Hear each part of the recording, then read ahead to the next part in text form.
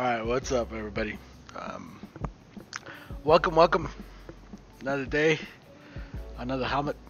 Let me see, I got the pictures of kind of what this guy wants to.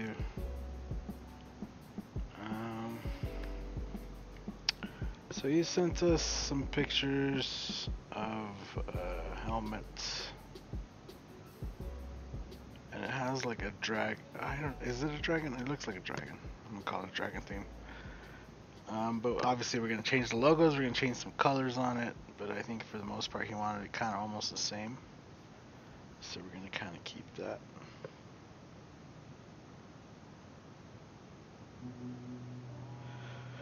And just trying to see here, probably the best way to tackle this is to... I think, just some freehand might actually just do the best. I'm going to use the stencils to help lay it out.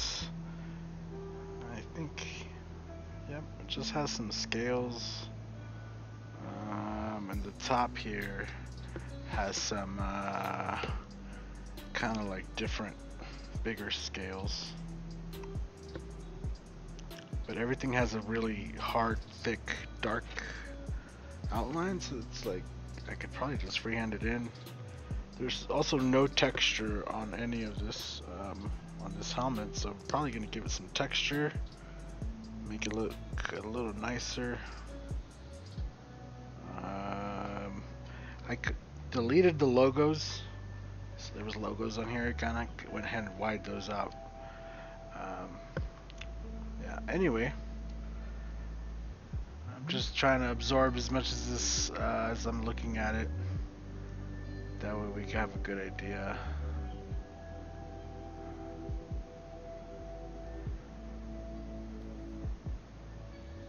Cool. So we don't really have top teeth. The top teeth kind of just, I don't know, I guess they would have landed like somewhere here. So there's no top teeth. So we do the lip and the bottom lip going around. Yeah, what's up, Stephen Ward? How's it going? Howdy, sir. And then also he wanted these eyes to be red.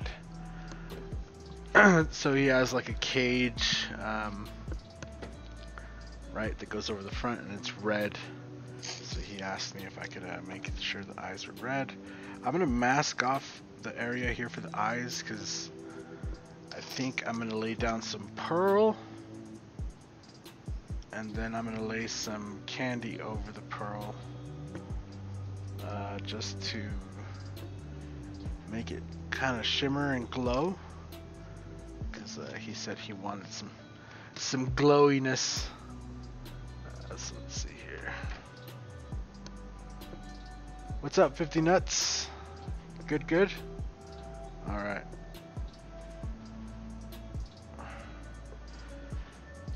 So yeah, I hope everybody's been doing good in the chat. Last couple days can kind of strange around here, I guess, or rough. I don't know. Just a series of unfortunate events, I guess, is the best way to say it. So yeah, hopefully you've been having a better time than me.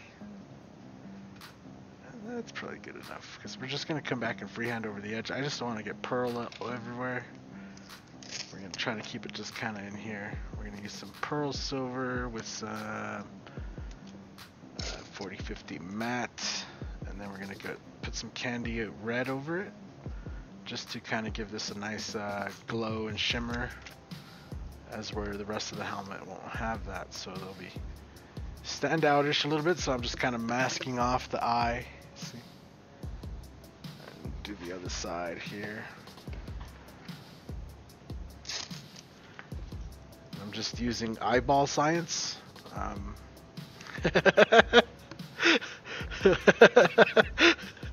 Eyeball science, bro. What's up, Theron? Thanks again. You're very welcome, sir, but wait till I'm done and then thank me. We don't know how good it's gonna be yet. No, I'm just playing.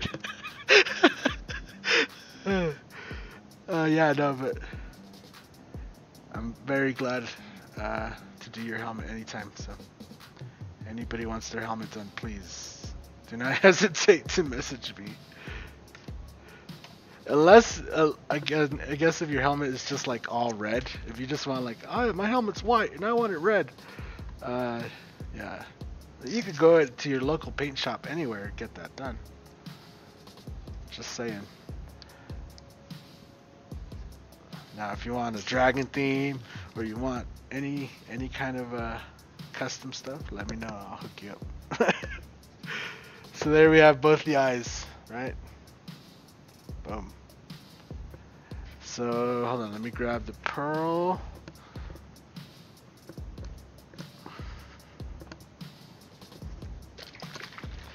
And so one thing probably not visible right now, or that you guys can't tell, is that I've actually laid a white sealer all over this for adhesion.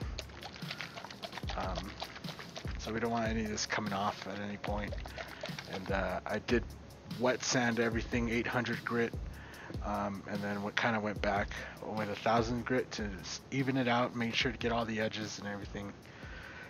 And then we hit it with a degreaser, and it's been sitting here drying for about a couple hours now.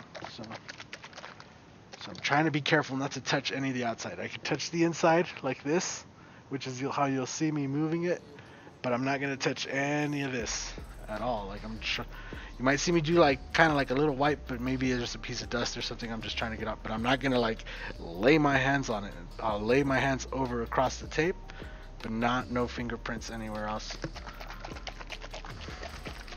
Just making sure to shake up the silver real quick.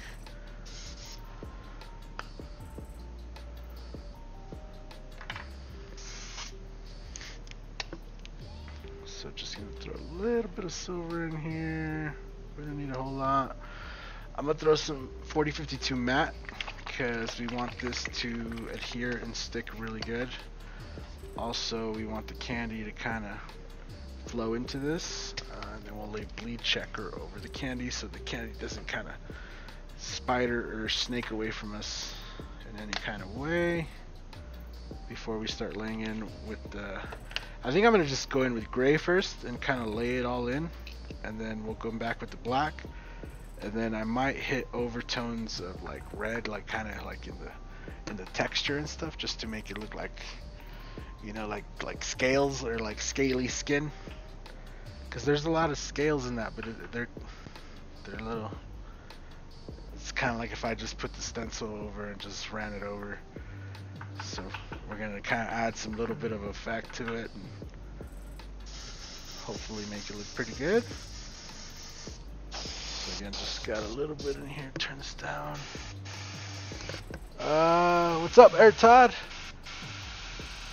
Air Todd on sharing it. Thank you, sir. What's up, James Melton? How's it going? Air Todd is like that. He's like a ninja, man. He'd be in all the groups. Alright, so probably just gonna use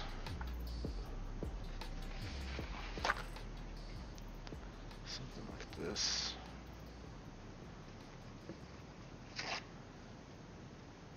This is just gonna be a really quick masking because we're just gonna take it right back off.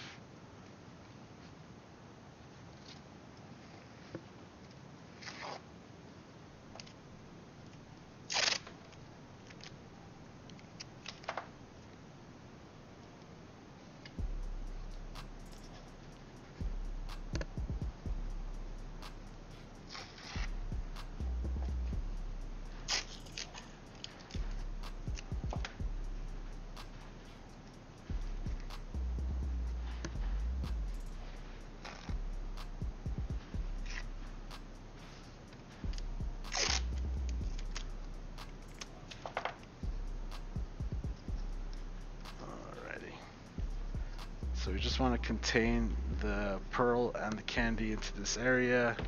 I'm not going to be laying it super heavy, so we don't really need to go and grab the masking paper or anything like that. The masking tape at the edge will be good enough for now. I'm just going to try to block the overspray from going everywhere. What's up, Rick? Another helmet? Yeah, there's always lots and lots of helmets. Not really. When was the last time I did a helmet before this? I don't know. It's been a while, I'm sure.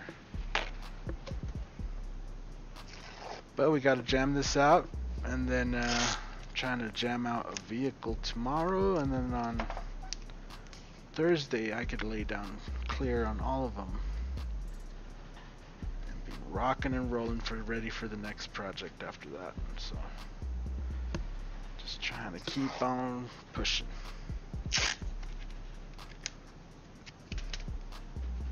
Especially because I just had to go buy another compressor, and that was not cheap.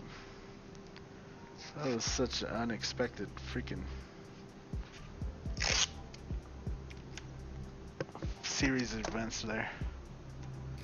Échale ganas, of course, every day echándole ganas, bro. I'm out here every day.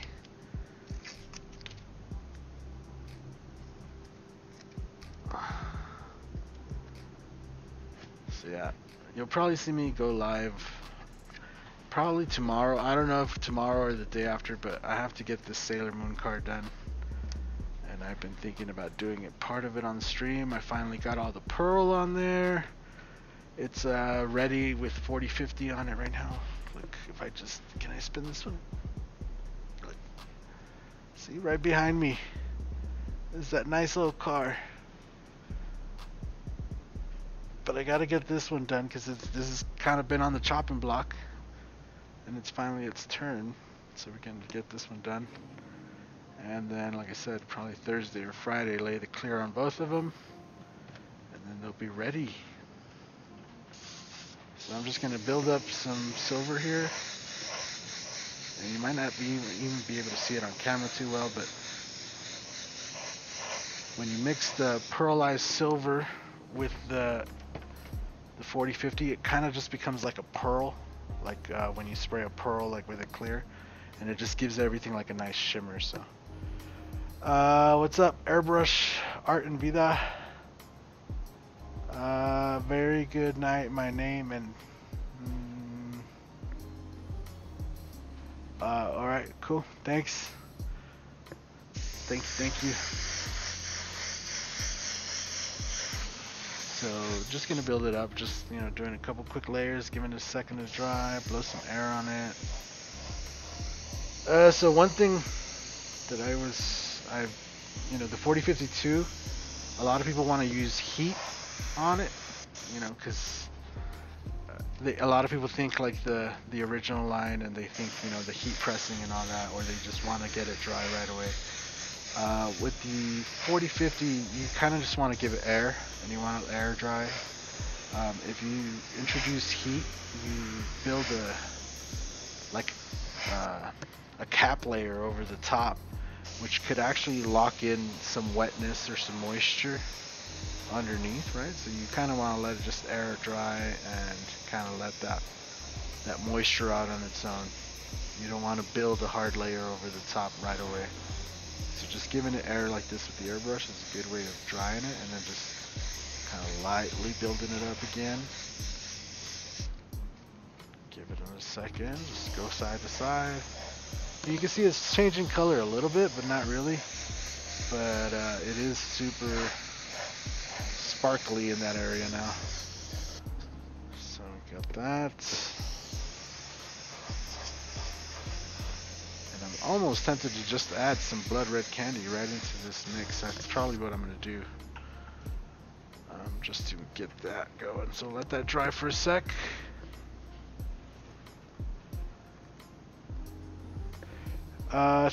Theron. Is it blood red candy or brandy wine that matches better? I think the blood red candy is really red. The brandy wine is more like obviously like a brandy. Sometimes compressors blow. Ah, this guy's funny. I like it. No, actually, so what happened is on Easter, I was out here laying the white base on this car behind me, and it started like overheating, right? So I noticed it wasn't like actually ever turning off, so it was just kind of going forever. And so I was like, what the hell, man? Like I freaking started investigating and stuff. And so it took me like all morning to get the white base on that car. It was a nightmare. So I go through all that, and then, the day after Easter yesterday, I decide that I want to lay down the pearl on that car. Well, again, it didn't never turn off and stuff like that, and it just shut off. Never came back. Never came back on. So upon inspection, so what's happened is the pump, kind of the seal on the pump went out. So it wasn't really pumping air very efficiently, so it was taking forever to fill. So it would cause the motor to blow out. And it's just, yeah. It's really old compressor though, so I don't even think it's like, I don't know. I wouldn't consider it like a worth fixing or anything like that. So the guy came, picked it up today. He's gonna scrap it. It's probably all it's good for at this point. So it was used when I got it, and it lasted 5 years still after that. And actually the original story of why we got that compressor too, big shout outs to Alan, who originally gave us the compressor.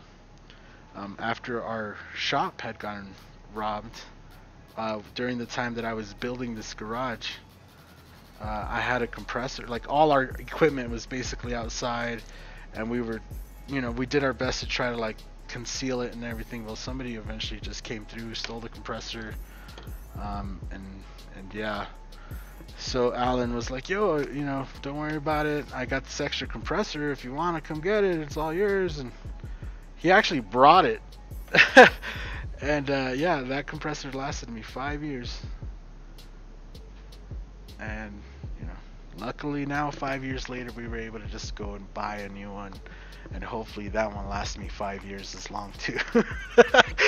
If I get 5 years out of it, I'm happy, bro.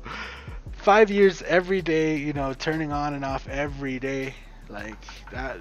Not gonna lie, that was more than enough for me to be happy with a free compressor. All right. Is the Wicked line just better all around for helmets and motorcycles projects you have? So the Wicked line is designed for like automotive practice. So yes. Helmets and motorcycles, definitely the Wicked line is what I would recommend. Alright, so I'm just taking some of this blood red candy real quick, and we're just going to kind of build it up in towards the center, but I would definitely want the edges to be the darkest points. Right, and you kind of want to leave that bright little spot in the middle there. Now I'm using the matte, right? And the reason I like using the matte is because it dries up matte, obviously, so it dries up more like base coat, and it just kind of feels more natural as when you're painting. It just kind of feels more like still the old school, which kind of I like. And it makes it easier to just see what you're doing because you don't have that glare and shine. But when we lay the clear over this is still going to get just as shiny and clear, as the gloss would. So, because we still have to lay an automotive clear over this, right? We're going to have to let it dry. We're going to have to buff it and all that stuff. I'm just going to go back one more time over the edge right here, get all these nice edges.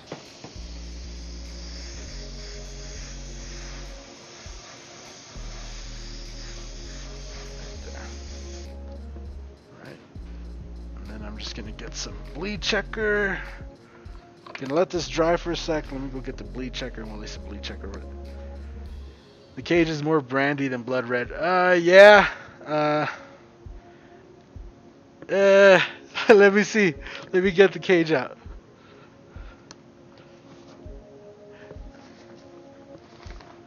We still have to lay black in there, so it's kind of that thing of we're kind of gonna build up the color.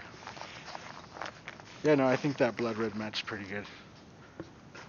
We can still lay some brandy wine if we want it darker, but I think once we lay the dark black edge around, see, because it shines up pretty bright, and once we lay the black edge around, it's gonna really give it that nice red tone, because this is just more like a dark red. It doesn't really have the purplish of the brandy.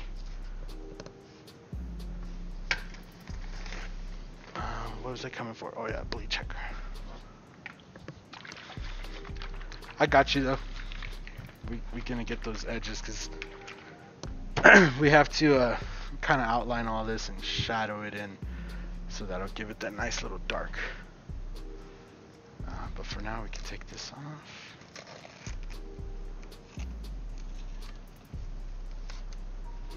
Yeah, because the brandy wine, it's kind of a deceiving name. It does have more of a purple hue to it, where it's like your cage really is just like a dark red.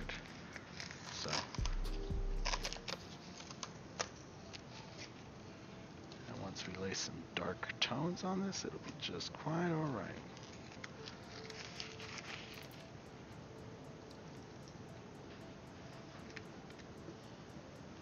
So there we go.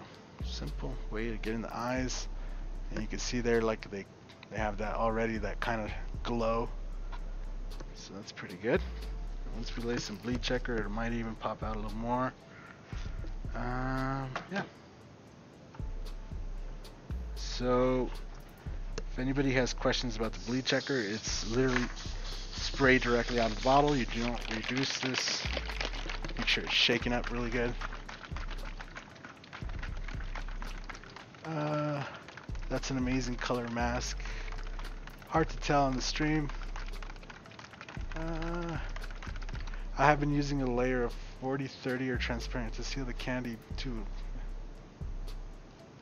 I guess using a layer might help, but though it really is more designed if you're gonna lay. I guess if you're laying it between candy coats. I would recommend the bleed checker as opposed to a coat of, 40-30 or 40-50. Just because it will possibly get reactivated depending on how heavy you're laying it. And since I'm going to be going around with the black and stuff all around this, and yeah, I don't want the red to like seep out or anything like that, because it's not really the 40-50 that's gonna bleed out. It's the dye, right? So if you get too many reactivating agents near the dye,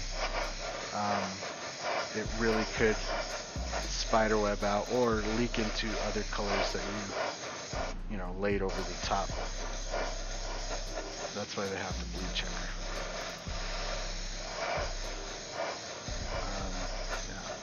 I have noticed it when laying, especially if you're laying multiple candy coats of different colors or doing artwork using candy, and you're doing like, you do a candy layer of red and then you want to do a candy layer of orange, but you've done details. Sometimes that candy layer of orange, or like laying white, to add the details for the orange, sometimes that white will really drown out into the red. And then when you lay the orange, it almost just blends in. And with the bleed checker, that doesn't happen at all. It's really easy to build up really bright whites and darks and all the good stuff without having to need to do too much. So. Anyway, the special part of this, I think, the red is in there. Now, I think I'm going to start with this top, because it has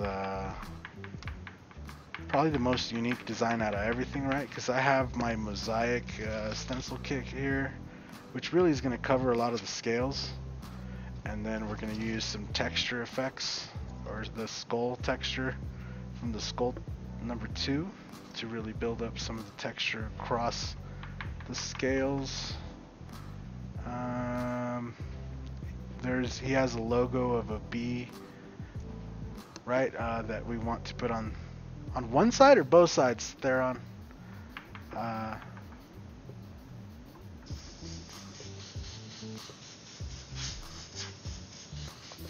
But anyway, it's a logo of a bee, like an Old English bee, and the rest of it's pretty much scales and stuff. Nothing too crazy. But yeah, the top has probably the most piece here, and I'm just rinsing out the bleed checker out of this airbrush. I'm gonna leave it here with some reducer. What have we got in this from the red candy? Yeah, let's take this out as well. I really don't like to let the candy or the 4050 sit in the airbrush. If I'm done, I really would recommend rinsing it out. And I don't think we'll be using any more 4050 for the rest of this. I already have white sealer, like I said, so any Createx we lay on that is just gonna stick onto the white sealer, and we're good.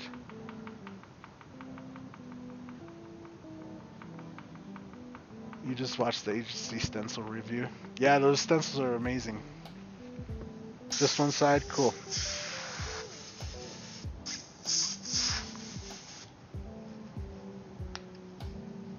And so we're gonna try to work our way through this helmet, the main mask piece today, and then I'll probably get the rear done tomorrow on my own. What up, Dennis?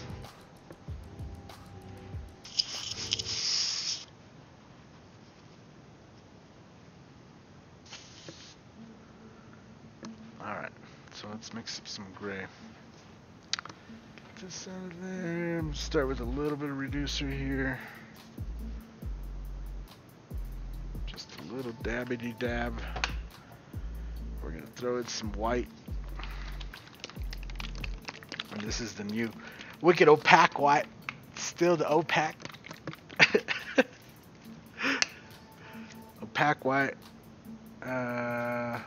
Don't need a whole lot of it, but we're gonna make enough.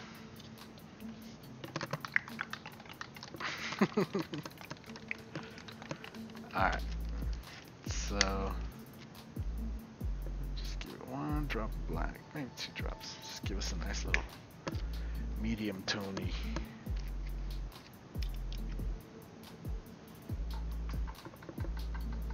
Shake it up really good.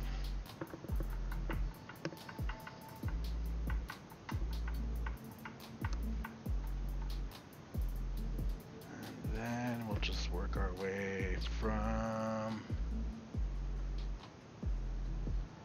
the middle here. Something to prop it up.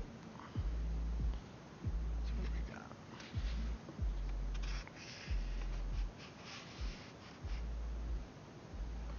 There you go.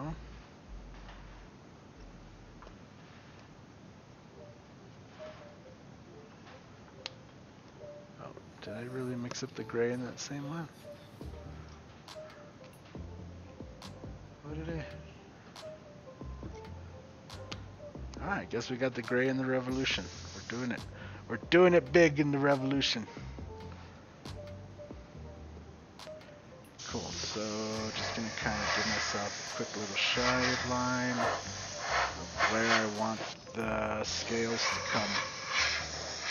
So kind of coming around this circle there, down this way.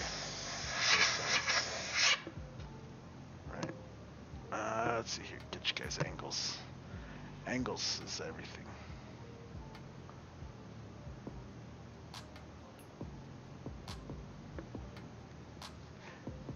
That shadow line on the screen, it almost looks like a bend on the helmet, but there's a shade line here and a shade line on the other side. See that?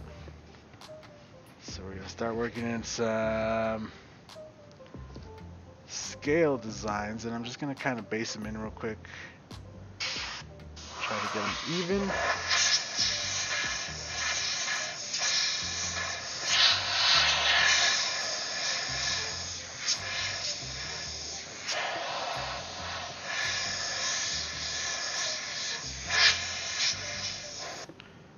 Alrighty.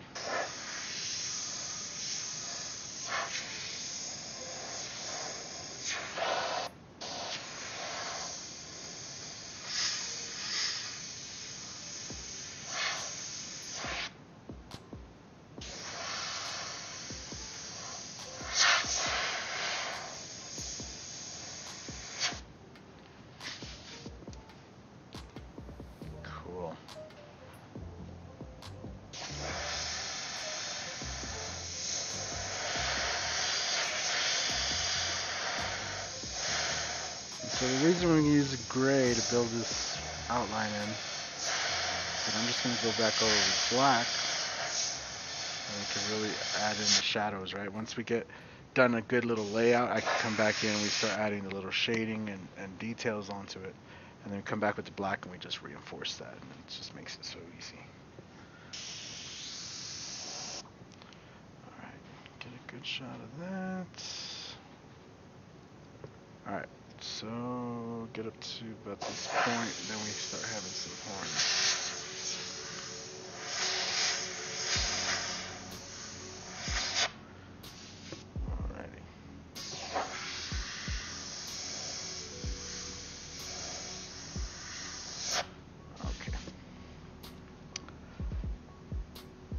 What machine do they use to make the HD stencils? I don't know. Maybe you go ask the HD stencils, bro.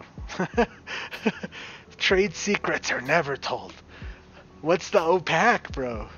2-pack, opaque? I don't know. What's up, Chris? Alright. Here. Bro, I don't even know what you're trying to say right now, you know? My brain doesn't comprehend words. Alright,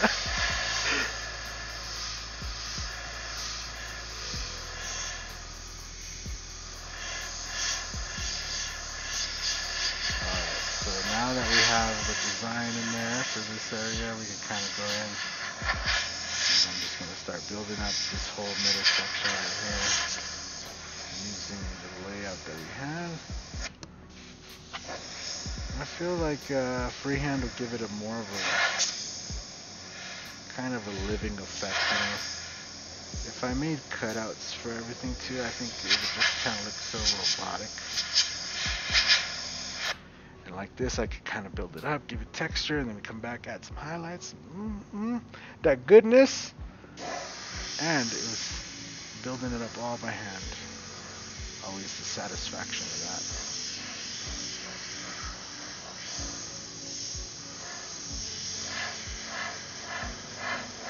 So it's gonna look a little bit soft, not just all gray, but once we come in, we're gonna cut in with the black. And definitely once we cut in with the white, it's gonna change.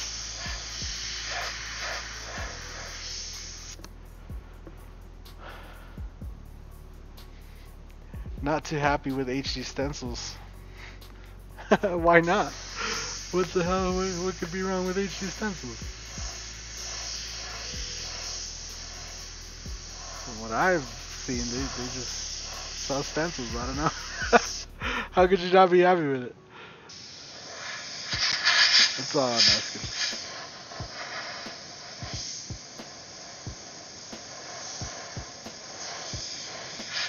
What did HD stencils do to you, you know? They ain't never hurt nobody.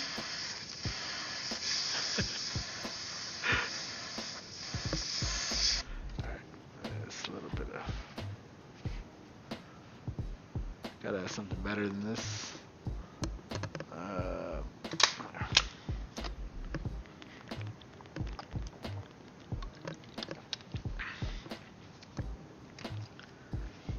You ordered a 6x9 and they sent you something smaller? Did you tell them? I mean, there's no point in yelling at me about it or telling me. The best place to, I mean, I'd probably send them an email and stuff. I don't see why they wouldn't send you another one.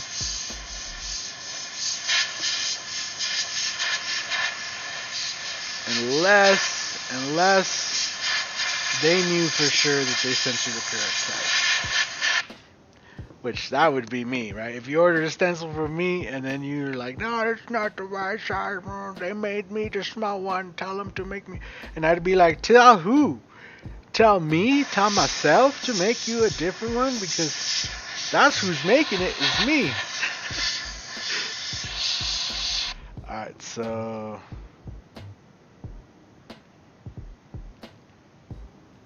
looking at these scales over the eyes here.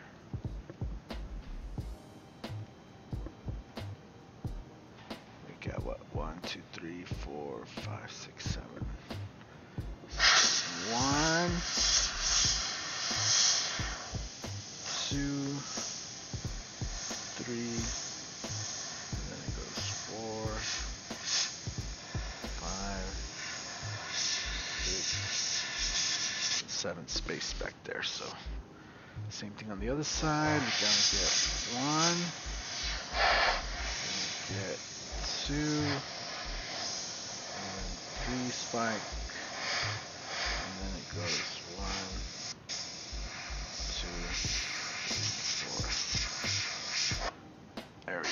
There. Sweet. And then we can shade in coming off of this. So we have that.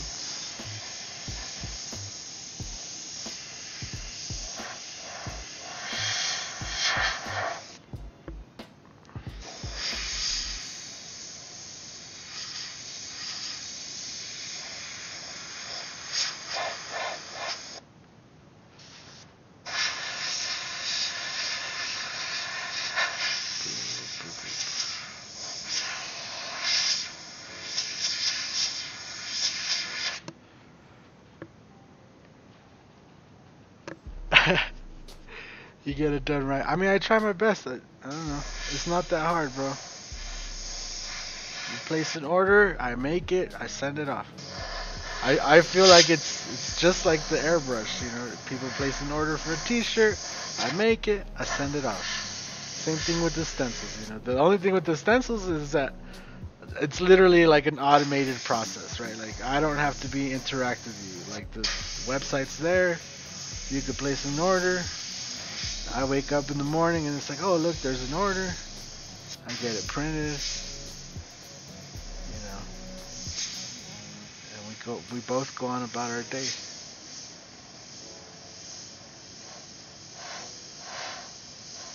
So in a way, it's almost better than selling t-shirts, you know.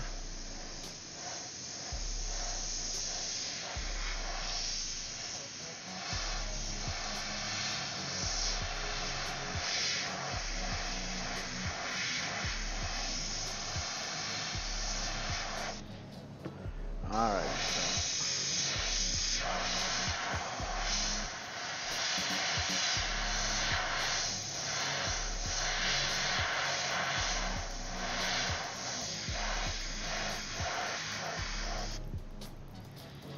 cool.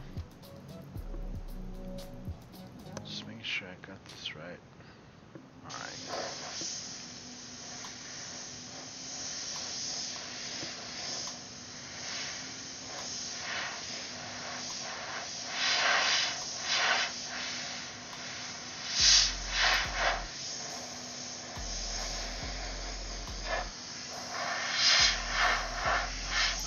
So, like I said, this the top here, this is probably like the most unique piece. And then once we get around the eyes and towards the bottom, the mosaic kit that we're selling now on the website, it's almost like identical to the scales, like pretty much identical to the scales that are on this design. So it'll move a little bit quicker. Still gonna go through the same process, kind of base it out in gray, and then we're gonna come back in black.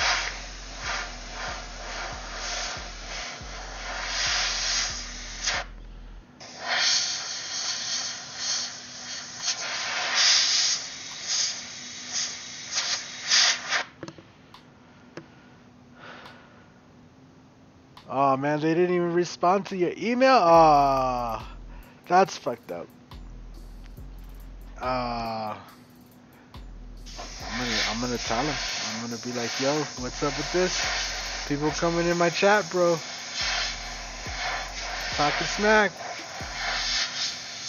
What you got to say for yourself, homie?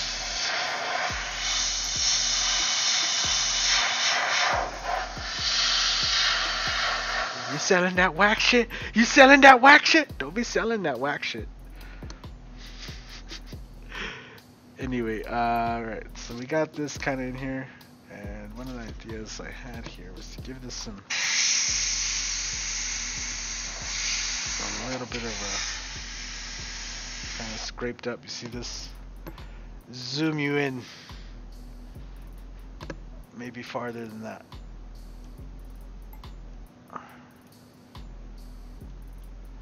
Or not. What's going on here?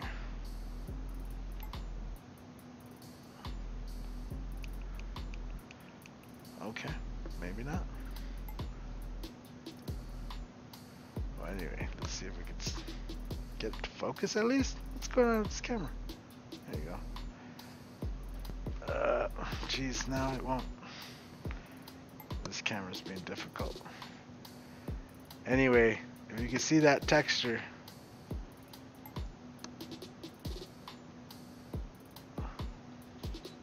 There you go. See this right there? Gives some of that goodness on there. You just move this little stencil around while you're spraying. It gives you a different little spray pattern on your airbrush. So kind of make sure to just throw some of these little scrapery doos around, you know, just to make the scales kind of a little bit more standoutish. And then we'll shade everything in with black, which will really define everything, but it will give this whole thing kind of its own little flare ski, you know.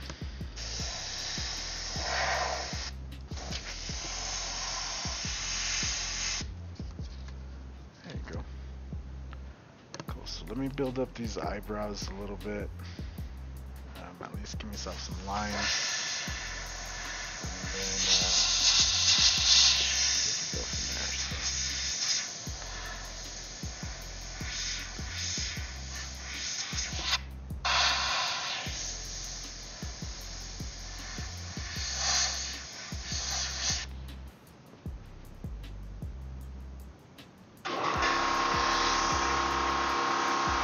Oh, the sweet, beautiful sound.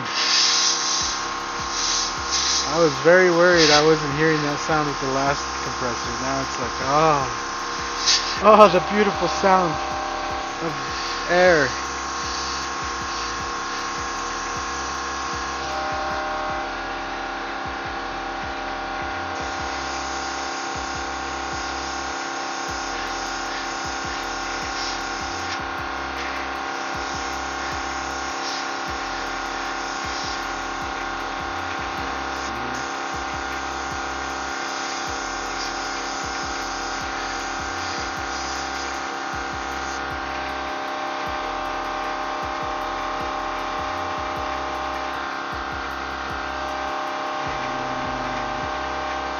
And it gets to this point, and then it has some of these, I don't even know how I feel about having that in there. I feel like it could be better. Maybe a little bit in there, but I feel like I could get creative.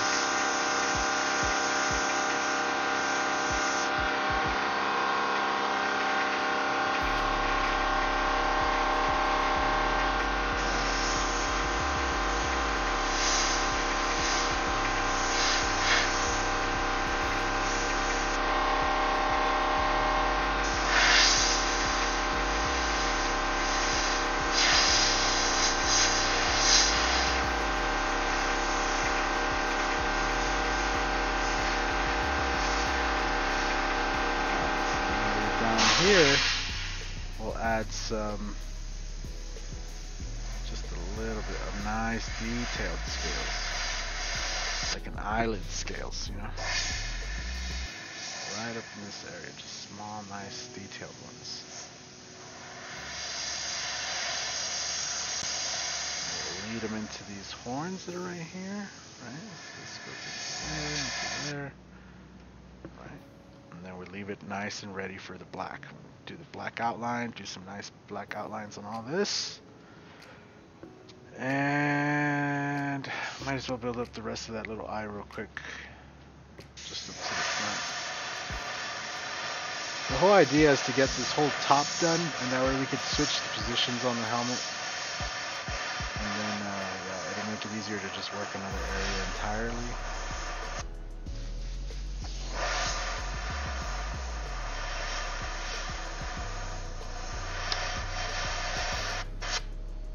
So we get before we start venturing off into the side, you know, I could just get this whole top done.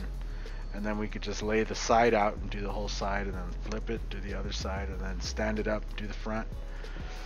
And then blended it all in together and get it all in there, you know. Team is the helmet for.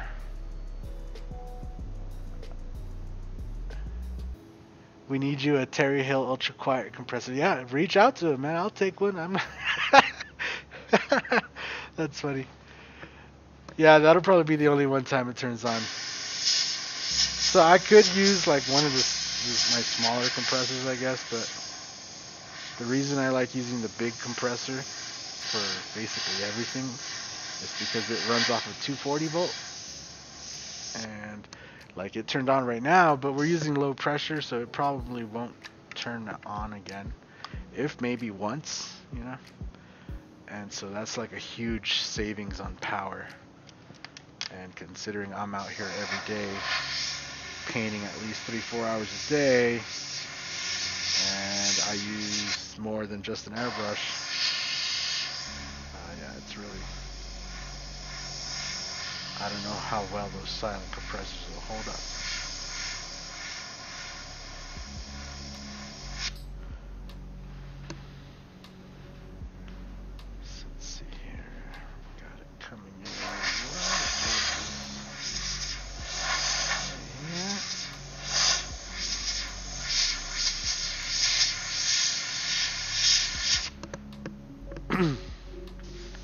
So yeah,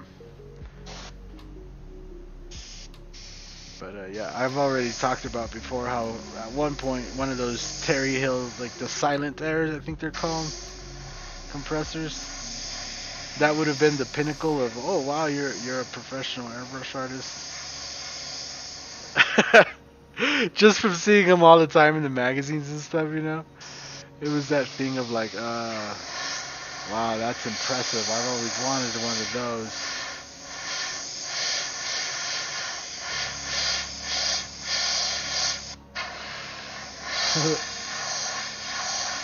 But yeah, nowadays it's kind of like, oh, any compressor, I don't care. I don't care if it's loud. I just care that I'm painting. As long as I'm painting, I'll probably be okay.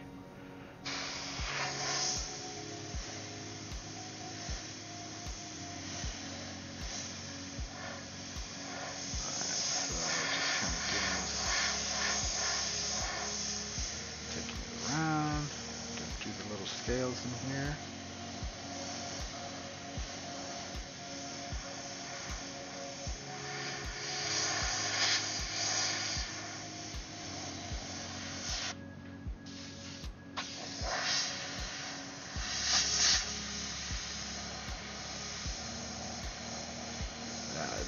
I mean, it's funny to think, right? Because I was a teenager, I didn't quite understand that I was already a professional airbrush artist. Like, I was already making money and selling shirts and doing all that crazy jazz, but to me, it just, something would have felt more official erbout having, you know, the silent compressor. It was like, oh yeah, that's the pinnacle of.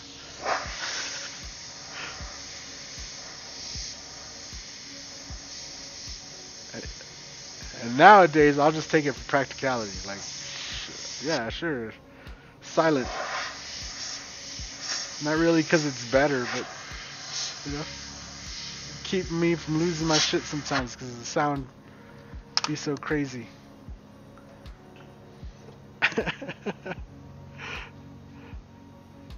The silent compressor hooked up to a...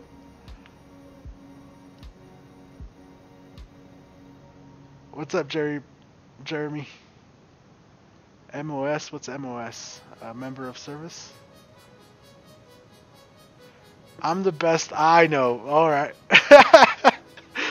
The silent compressor hooked up to a rack of VLs. That'd be... Oh, man. That's a whole nother story entirely. Alright, so I'm just going to take some Wicked Jet Black. And we're going to start cutting into details. I'm probably going to throw in just a little bit of reducer. Fire medic for a city department. Alright.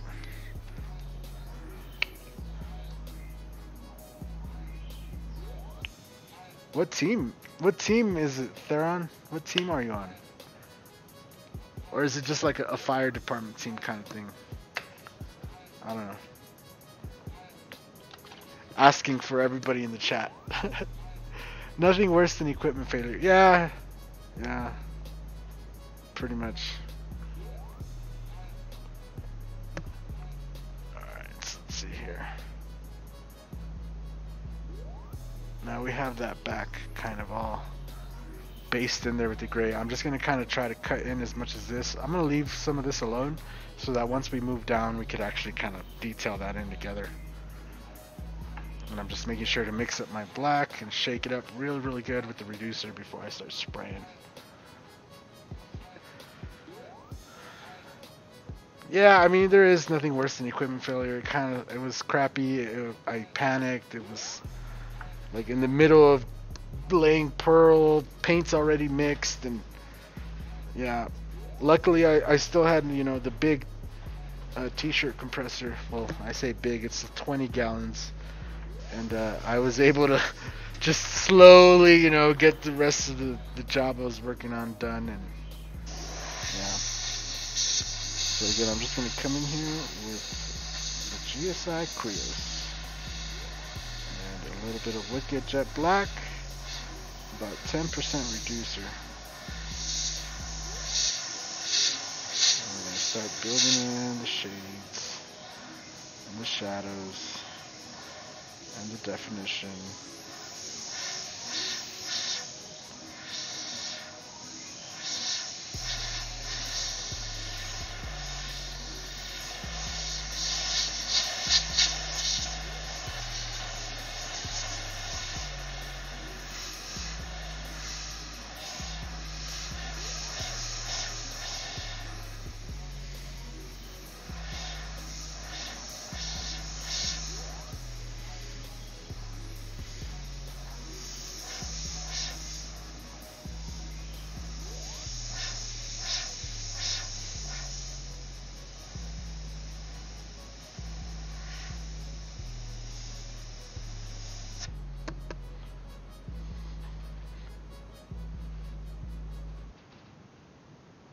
You got to meet Terry Hill. You were still a bad airbrush artist. If the power went out, you could still paint for hours. Yeah, technically, it would be really dark in here, but yeah, I technically could if I wanted to.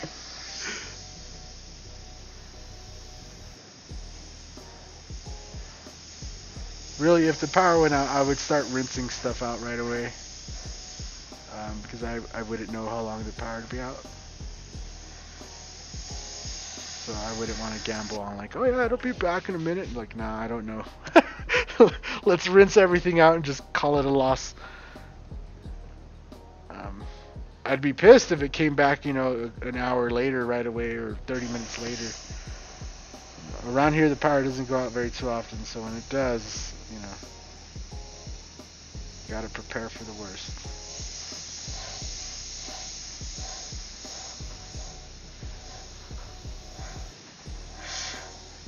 So you can see I'm just cutting in with the black.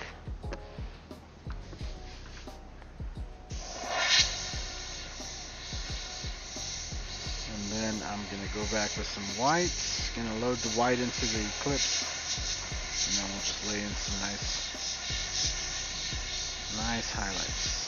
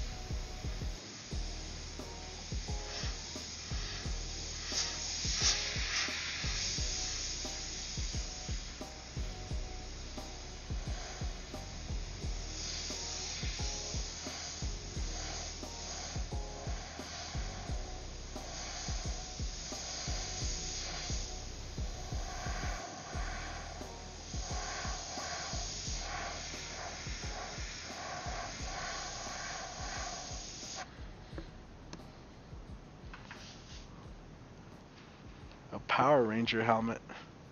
What? You just jinxed yourself by saying that. Nah, hopefully the power don't go out. It's been really windy today, so with my luck, it will be like some power pole gets not taken down or something, and then the power goes out.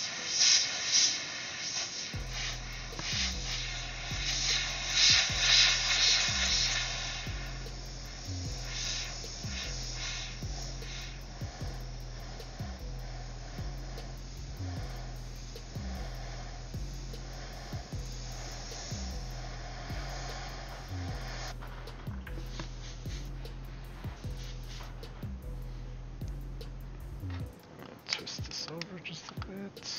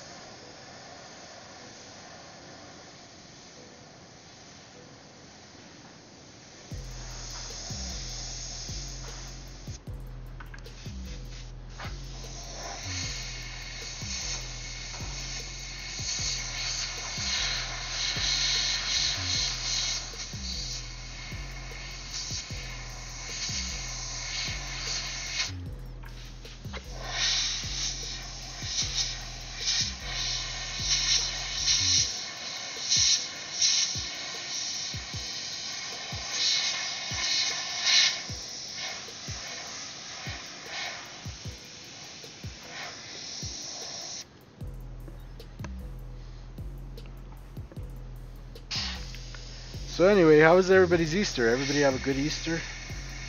Everybody had fun? Hopefully you weren't trying to get your compressor to work as well.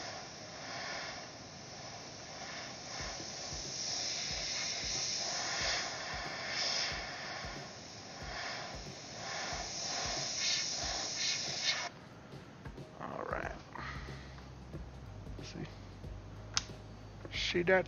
It's starting to look real nice.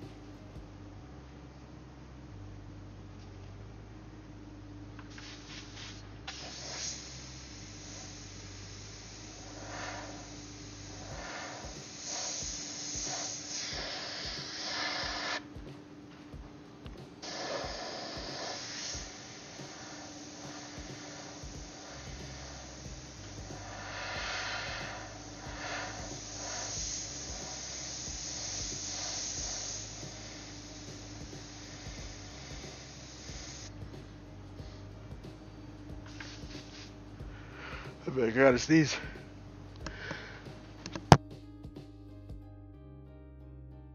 Oh, sorry. Excuse me. Okay, so I don't think we need that right now.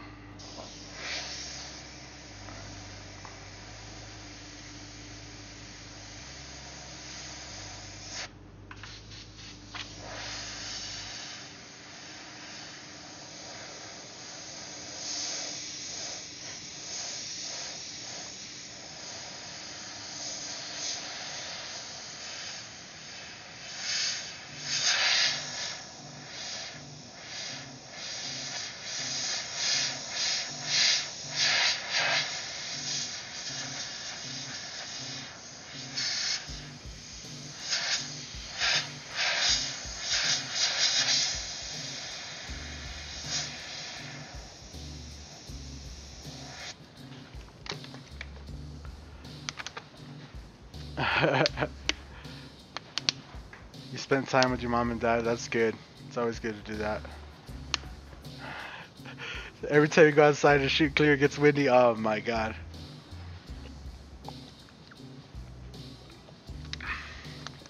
I'm glad you guys had a good Easter.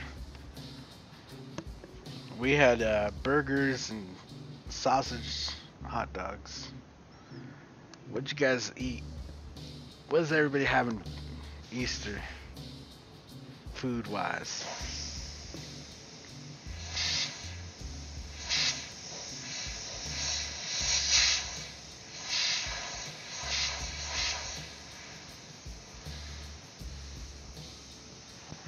I just realized I had like the most American meal ever. I had hot dogs that had big, thick sausages in them and the thickest burgers with lots of cheese. But that's really what we had, so. Alright, see, now we got that black in there. I'm just going to bring it around a little bit. And I'm just going to kind of shade a little bit of these scales coming out of here. Just a little bit. Kind of going into that gray right there. I have to twist the helmet because the bend of the helmet there, so I have to paint this side going like this.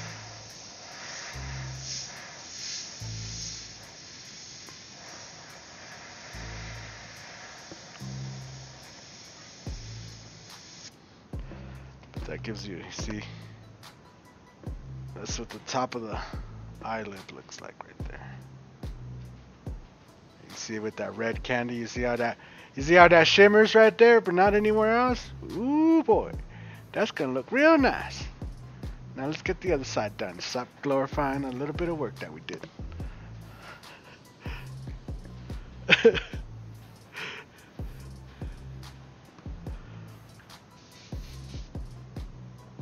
Egg salad's good. Oh my god, pizza with boiled eggs. What?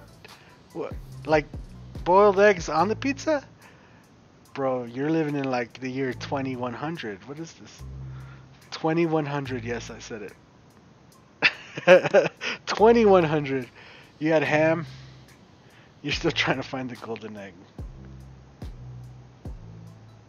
You spent the day getting ready to head down to the Tamco takeover. Oh, you're going to the Tamco takeover? That's cool.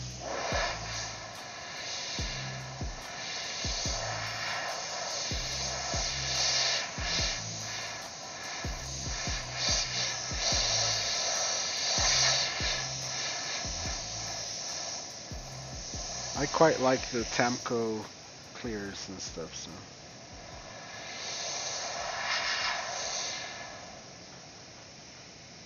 I just wish there was a place in town that had them like in stock. Because a lot of time when I need clear, like I need it like yesterday.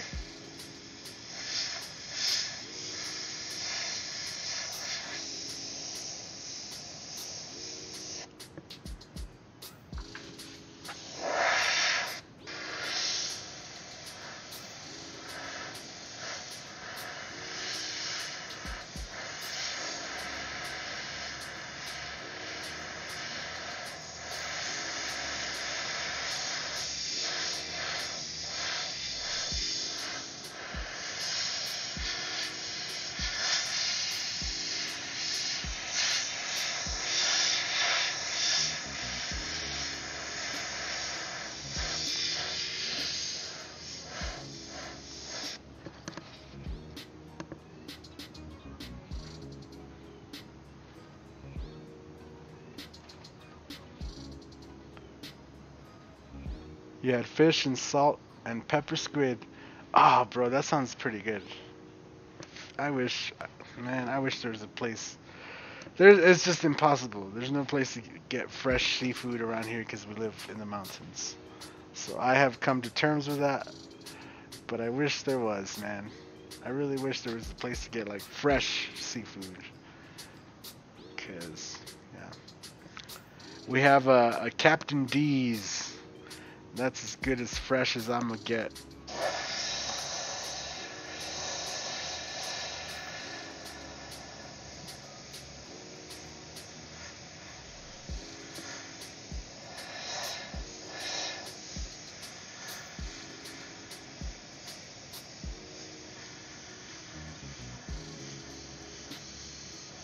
You're talking to a man that got excited because they're talking about bringing a Whataburger to Colorado, and oh my God, my mouth even now is just like, yeah, Whataburger, bro. I'm down for Whataburger. just put it in my mouth.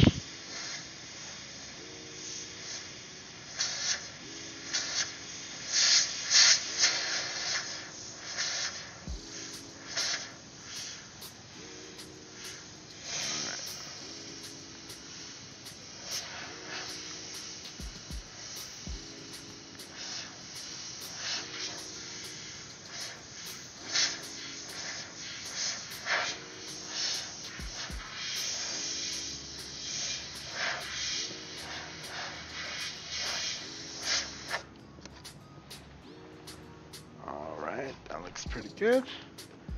Now let's get some wicked opaque white. That opaque white. Airbrush magazine getaway. What? William Klein in Connecticut. Oh, the Airbrush Action magazine getaway. Right? That's what you're talking about?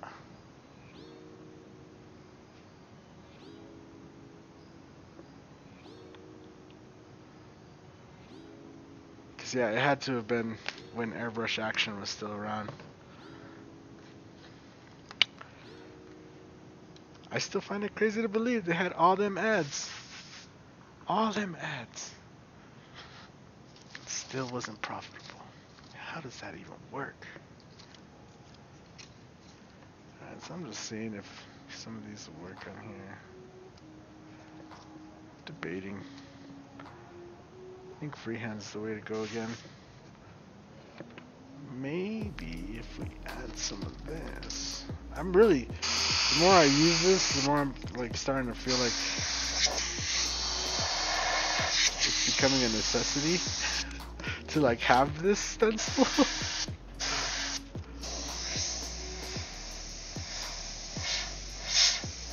But in order to kind of flesh out this scaly bone look, I don't care if it takes me longer. We don't even have to finish this today. I could just go live again tomorrow, and we can finish it up tomorrow.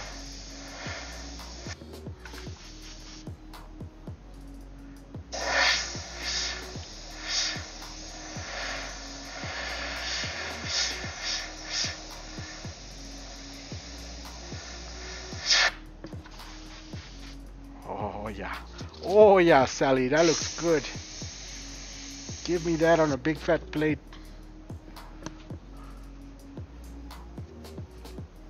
Is this helmet for uses or shelf disc list? No, this is, he's gonna use this.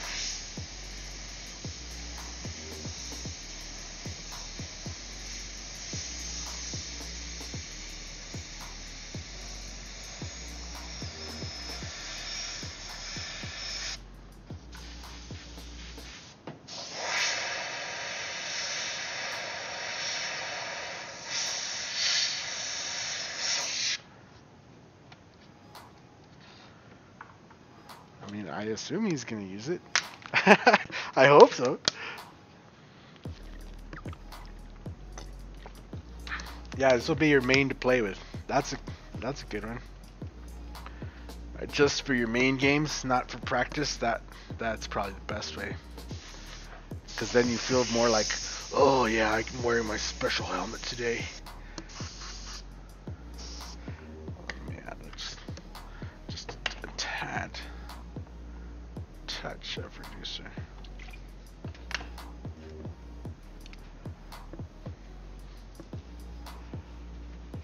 You have a Terry Hill original? That's cool. He's still around. I don't know. I just feel... Is it weird? That feels like you're talking about him like he's dead or something. I have a Terry Hill original.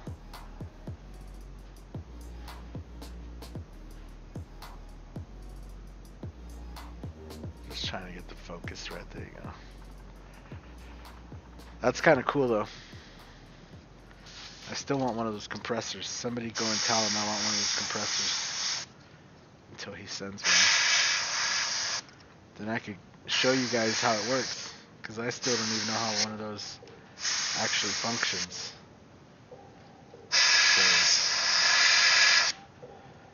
in the great world of technology today, the amazing thing is I show you guys something, and then one of you guys takes that idea and just runs with it, and then a year later, 6 months later, we have a new iteration of that idea. Something that, you know, a lot of companies, that's why they try to keep their secrets. But I think we're kind of past that age. And anything that we see, we kind of instantly, it's, how is it made? How does it work? You know? At least I am, I don't know.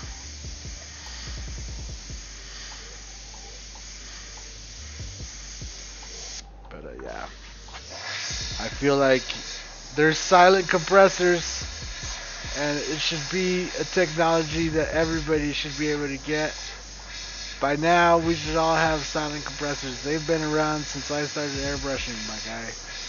And yet, we go to Lowe's, and they still have the same loud-ass fucking compressors they've had since, like, way back when. And they're just incrementally getting them better. And they're not even, like, they're still the same.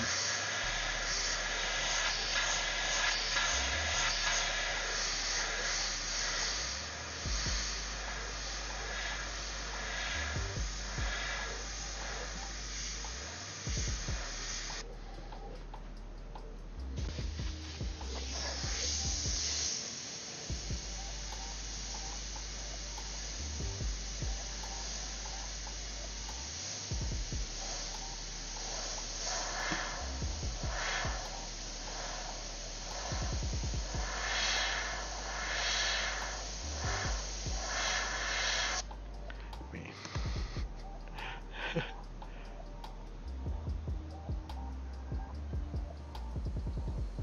2 gallon from Harbor Freight converted to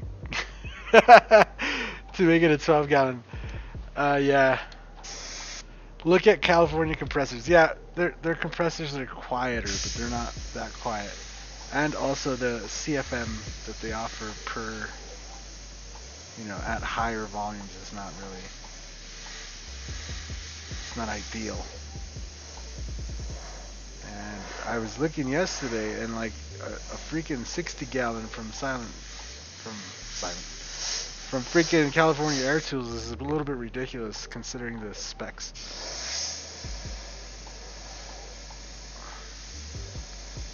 And yeah, I mean, I have a silent. Why do I keep wanting to call it a silent air? I have a California Air Tools here that we use for usually like indoor events and stuff like that. One of the, like, the main reason I got it was to do events inside of malls. So like when Uggs or Sears, LOL, they're out of business. Well, when any of the companies hire us, you know, we usually take a silent compressor, 'cause, like, they put us like right at the entrance to a store or something, and then we're airbrushing there. And there's been times where they're just like, yeah, we don't care about the noise, you know, it'll attract customers. And they're right. Like, sometimes, yeah, just having the noise itself makes people just come and wonder what the hell the noise is. But, there's been other times where the manager's like, unacceptable. I did not know it was going to be this loud. So, that's when we take the California Air Tools. And yeah, it's pretty quiet. I mean, you could talk right over it, so. But I have to watch, like, I have to be more mindful of my pressure when I'm doing that, and yeah. So, anyway, we got this top down. The big box stores like the old loud compressors because they have contracts. Yeah, I guess. You need a Mike's Brush original. Yeah, I mean, you could always commission a piece. So, okay, we got that. We got that top done, right? pretty much, except we haven't highlighted the eyebrows or nothing like that. But what we're gonna do is just kind of shift the focus to this side, and I'm gonna kind of build up right up in here. I feel like I have to keep moving this camera, but yeah, I'm gonna kind of just focus on this next area right here. And same procedure, I'm probably gonna build it up with the gray, and then I'll probably move over to the other side, build that up with the gray, and that way we kind of work our way down both sides. This is where I'm gonna bust out this stencil though. And I'm just gonna take a quick look at this picture. And yeah, it pretty much, it's this all the way up to here. And then we got some horns coming back over here. And then we got some horn builders over here, but we could do that once we get there. But for here, we kind of need this scale effect to just kind of go across here. So I'm just gonna take some gray, and we're just gonna, I'm gonna lightly, very, very lightly. You see that? Just very lightly. Can you even see that? No, you can't see that. It's just very, look at that. Just very faint, right? And so what I'm going to do is use that as a basis for laying in where my stencil, my scales are going to go. First, I'm going to start around the eye right here. So just like we did on the top, I'm going to build up a layer of, you know, freehand, smaller scales, kind of like an eyelid, right next to the eye, going all the way around.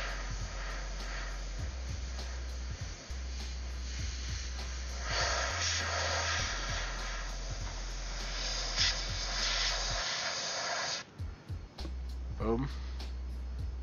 Take a look at this one last time. Yeah, it just kind of goes in there, and then it blends out that way, right? And since we have this, and then we have the lip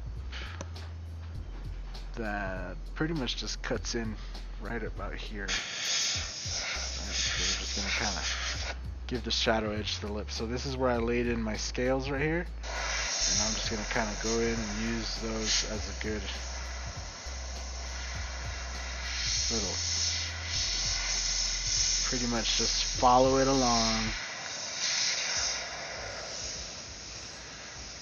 and it'll still have the freehand look because I'm obviously going in freehand and doing all this. And right about here we're going to build up some actual spikes. So right here we have, we're going to build it this way. Do 1, 2 spikes right there. Do 1 and 1. And 1 baby one right here. Right there. Then we can just cover the rest of this in scales.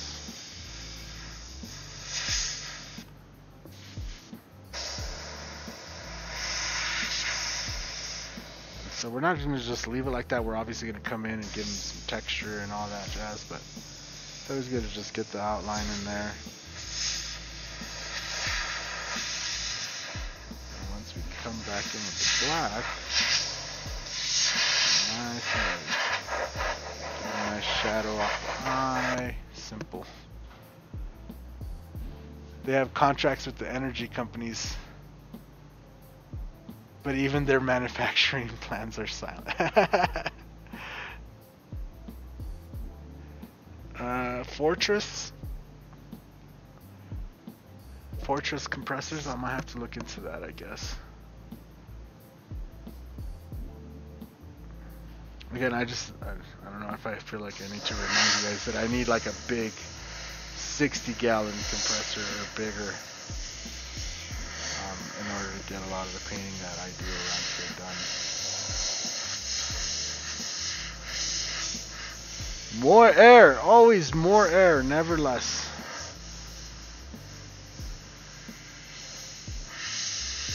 Yeah, I have a ton of compressors as it is. There's like three sitting right there. The big t-shirt one's over there. The other flat one is over there. what is that? 3, 4, 5, and then the big, huge one, and then we scrapped the other one today. Like, there's just so many compressors right now. I don't really need any more compressors after the one I bought. I'm good right now. So yeah, let's just shade this in, and then we can kind of move on to the other side.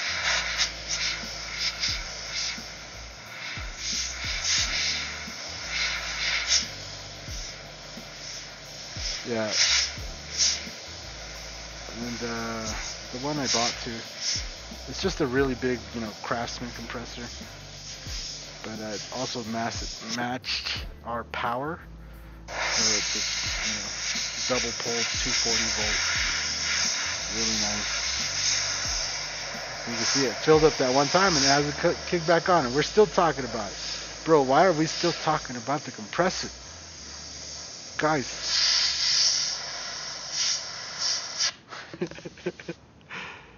What's up, Carl?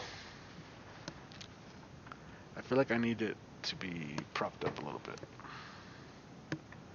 So what do we have here? Can we put it on this? That'll work. Right there. Beautiful.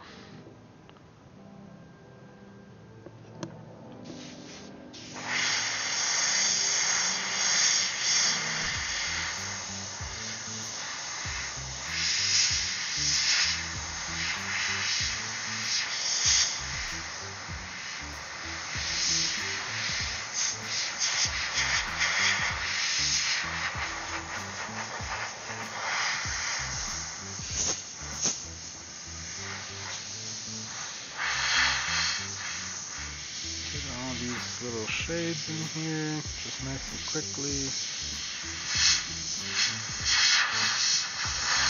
Still come back into black.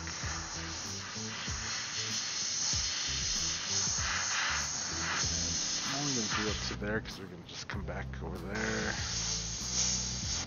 And then before I move away from here, take...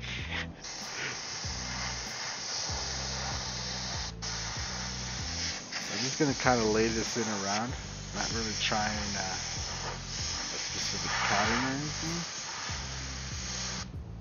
That's probably good. But as you can see, the way I'm just kind of like squiggling it around, it gives the scales kind of...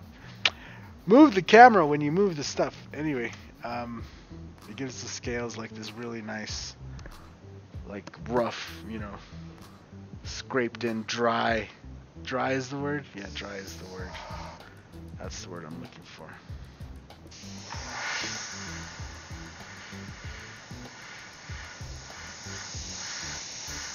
Come back into black.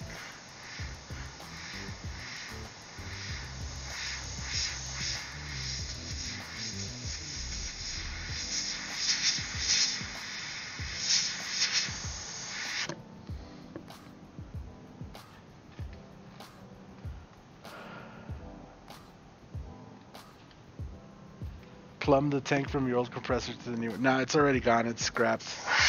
I don't have space for that either, otherwise I would. But having two of those big old things would just take up a whole section of this place.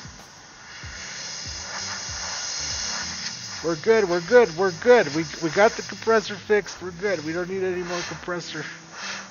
Thank you guys, though, for all the input. I'm sure somebody else in the chat's probably reading that going, yeah, how do I do that? So, if that's you, speak up so these guys can help you. 'Cause they're really enthusiastic about their compressor right now. That's all I gotta say.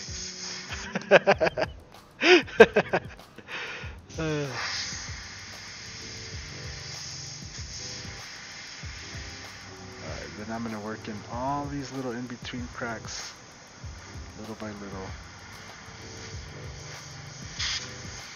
I'm using the gray, right? And all I'm kind of doing is going around both sides of it.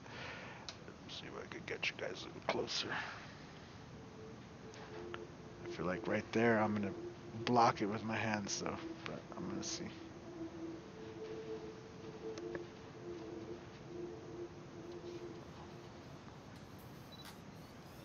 There you go. So I don't know if you can tell, but I'm kind of going in one side.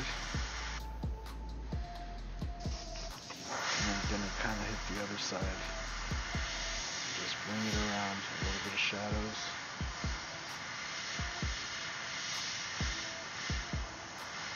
So you want to kind of end up with like these two little lines next to each other. That's kind of what gives it the crack effect, right? As if it's like those two lines. I don't know. Something about having the double line and having them come together and apart just makes a really nice effect. And when you combine it with the pattern like the one we did, well, obviously it starts looking like scales, but just in general, if you want to make cracks, having two really fine lines next to each other instead of just one line, you know, kind of gives it a more cracked out effect. I don't know. Cracked out, that's the word.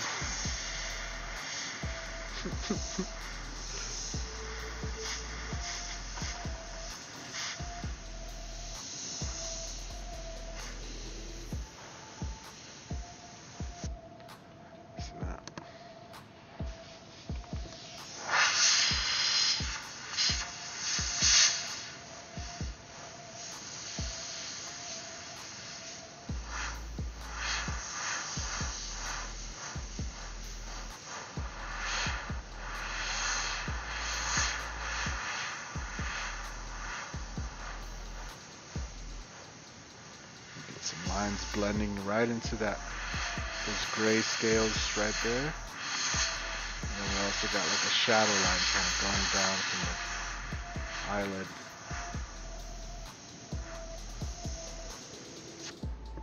See that? It gives it a cool little like eyelid effect. It's not just flat or more scales connected to an eye, you know, it's just kind of like it actually has its own. You can see it almost like opening and closing it, and these scales would stretch and do all that good jazz.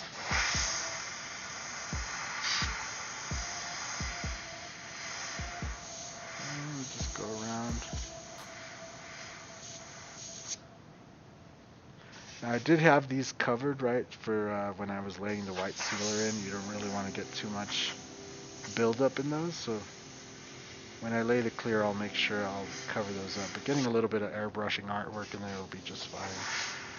It's really when you get big buildup that it becomes really hard to get the bolts back into place. So.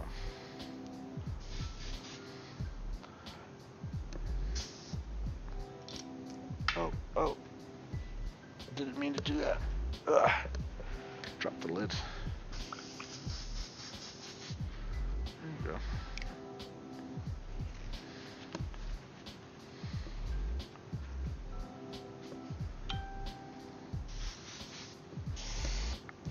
And then just spin this a little bit right there.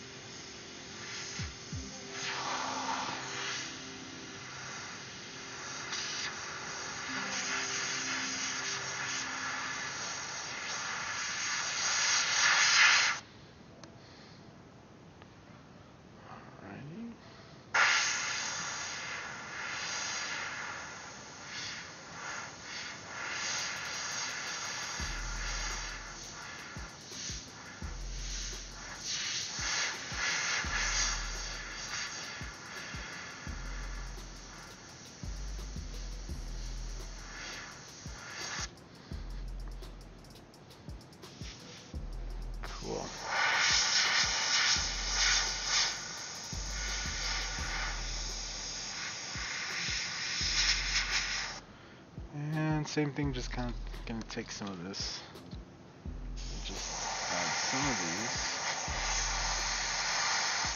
Trying to be careful of where I actually land the shade and make sure it lands inside of the scale.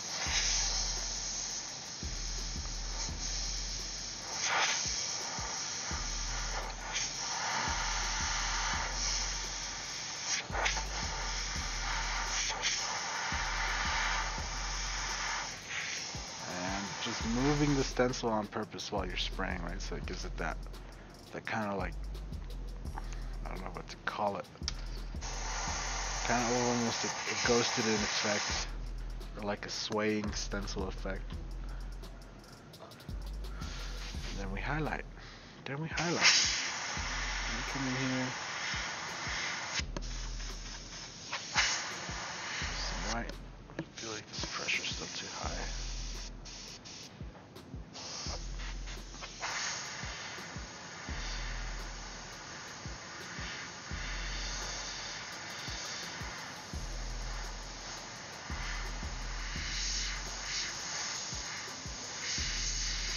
All we want to do is bring out certain edges, right? We don't want to white everything out that we just did. But when you lay it in over, like you'll notice some of those grays will like blend in. They're quite alright. So is this one louder than the last one on stream? Is that what you guys are saying? The pump on the last one was shot, so I wouldn't even doubt it.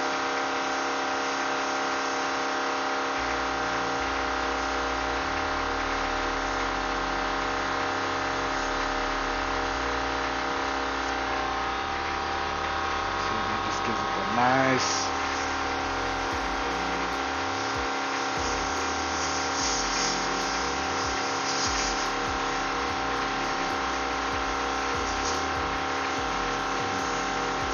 like scaly skin. Just on one part.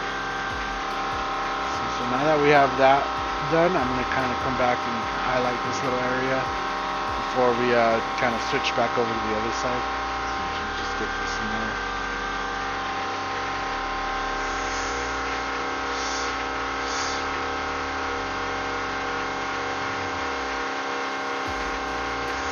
You guys should still be able to hear me, right? Even over the compressor.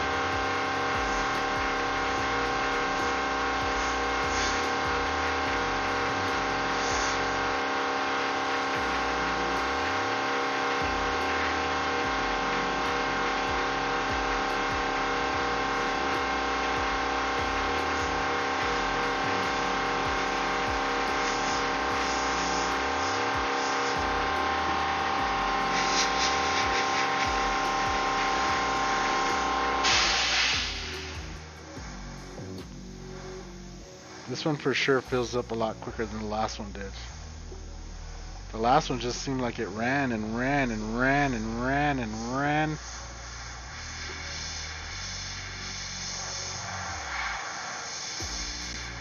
And I was spraying too the whole time I was running, so. Are you gonna fill the lines, fill the voids between those lines, or is it a cool effect? Fill the voids between the lines. Which lines? Like this lines? Or the ones on this lines, I think that's it. I think the whole thing is that to create like a shadow from both the scales and kind of leave that middle part in between the scales to kind of show in the gray, which kind of is what gives it that little bit of depth right into the crack, you know.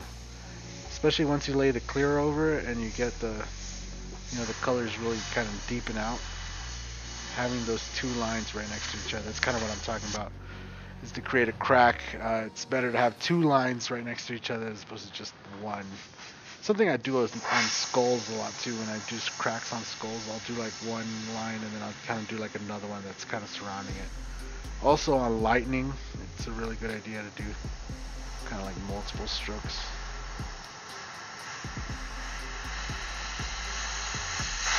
Just a tip. You don't have to use it. You can take it or leave it. You could take it or leave it. It is not something that you have to do. Anyway, see that right there? That's looking pretty solid. And look at that eye. Look at that eye. Oh yeah. Oh yeah, that eye.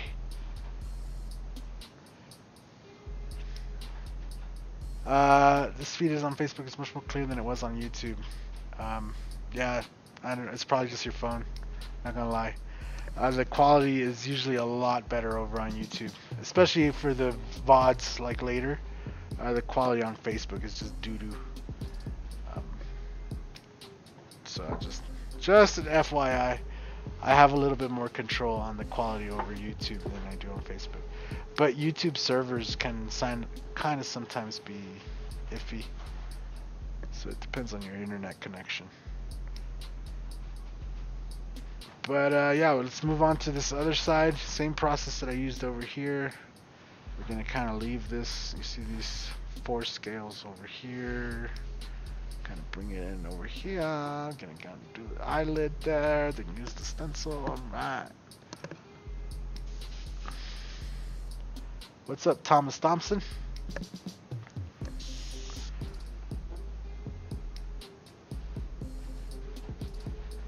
Work both sides at the same time. I'm basically M, right? So I started in the center, then I moved that side, then I'm gonna go this side, gonna kind of try to get to the match, and then we're gonna move down and kind of do that. And as you can see, I'm kind of leaving some of this here because we're also gonna kind of stand the helmet up and then do the front at the very end.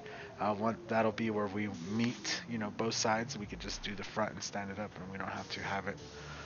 We don't have to have it up like this. So, but yeah, I mean, I studied this design since since Sunday when the compressor started having issues. I was like, maybe I should just work on that little helmet, you know, while I'm doing this. And so I started looking at the design, and I was debating on like what was the best way, like the best method of attack, you know, to get it done. And I debated on like, should I make cutouts for like all the scales, and now I could just put the cutout and just spray around the cutout, and you know, or should I make like a big outline and then I could kind of just put the outline on one side and transfer it to the other side, you know. But then I was like, man, I have to put that logo on one side and it's not going to be the same on the other side. It would be reversed, and that doesn't make much sense. And yeah, so I kind of just ended up deciding that the best way to go about it would be to do it freehand.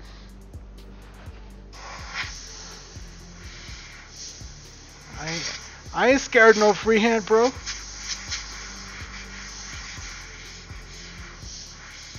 Now, the picture he sent me definitely looks like they just kind of taped up the whole helmet, and then we're just kind of like piece by piece. But it's, I don't want to say it's noticeable, because I mean it's noticeable for sure, but it just makes it look so, I don't like it. I don't like the way it looks. It's like cookie cutter, you know what I'm saying? It looks like it was just all just cut and then, you know, paint by numbers. I hate it. I hate it a little bit. I just want it to be, I want some skill. Just put some skill in that shit.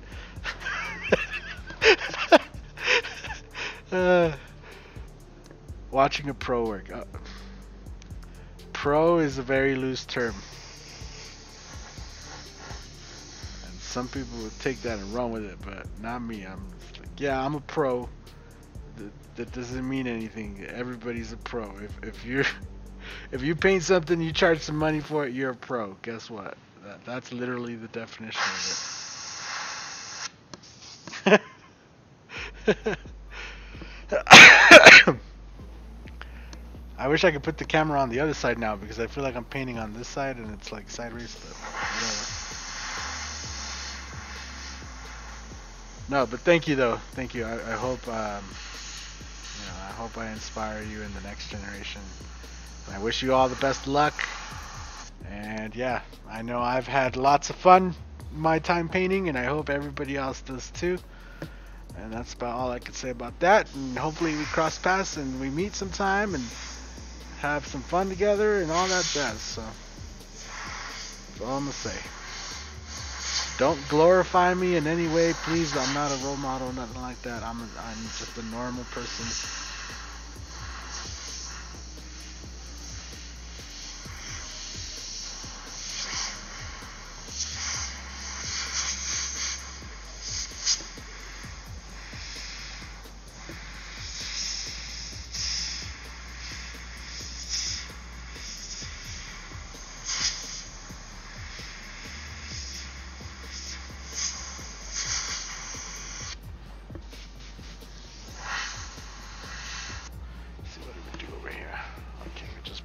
Down.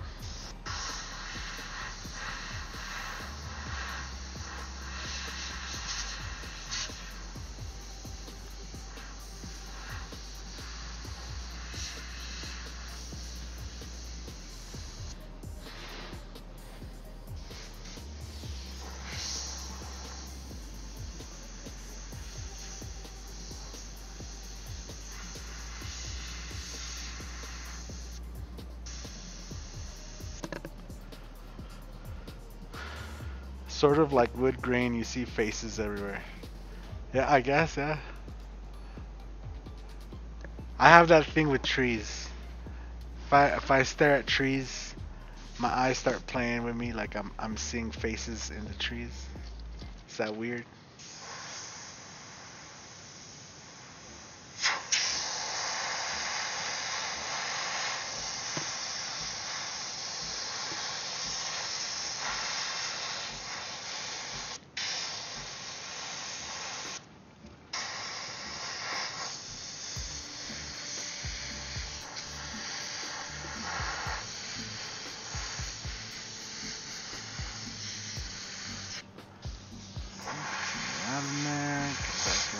Shading.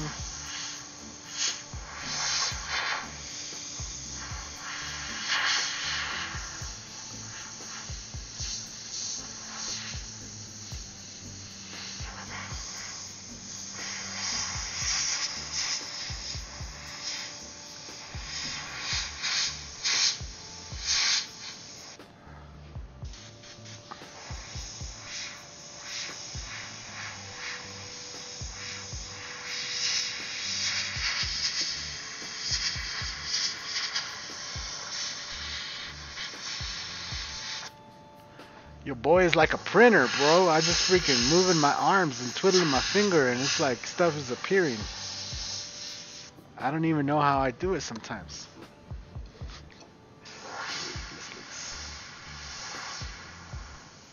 There you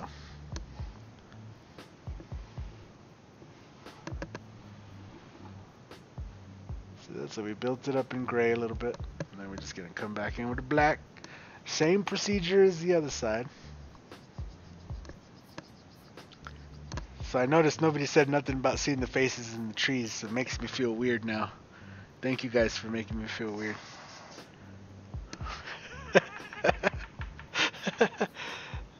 Also, I was supposed to have this other camera, so it kind of seen me talking.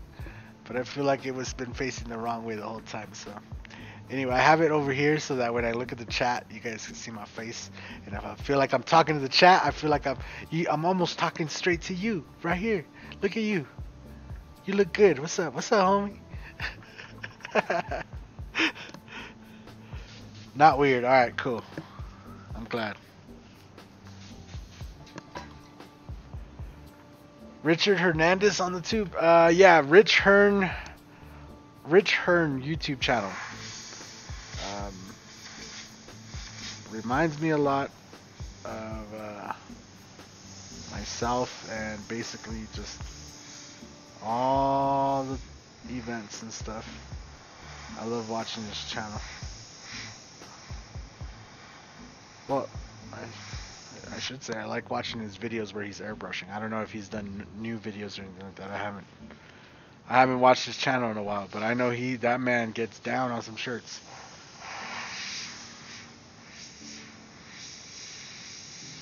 I know everybody's jumping on the YouTube craze lately, so I don't know if he's put out videos or not, but I know his videos where he's just like jamming at the fair or wherever he's at. Ah man, those just bring back memories. It's like, oh, I miss it. I miss it a lot.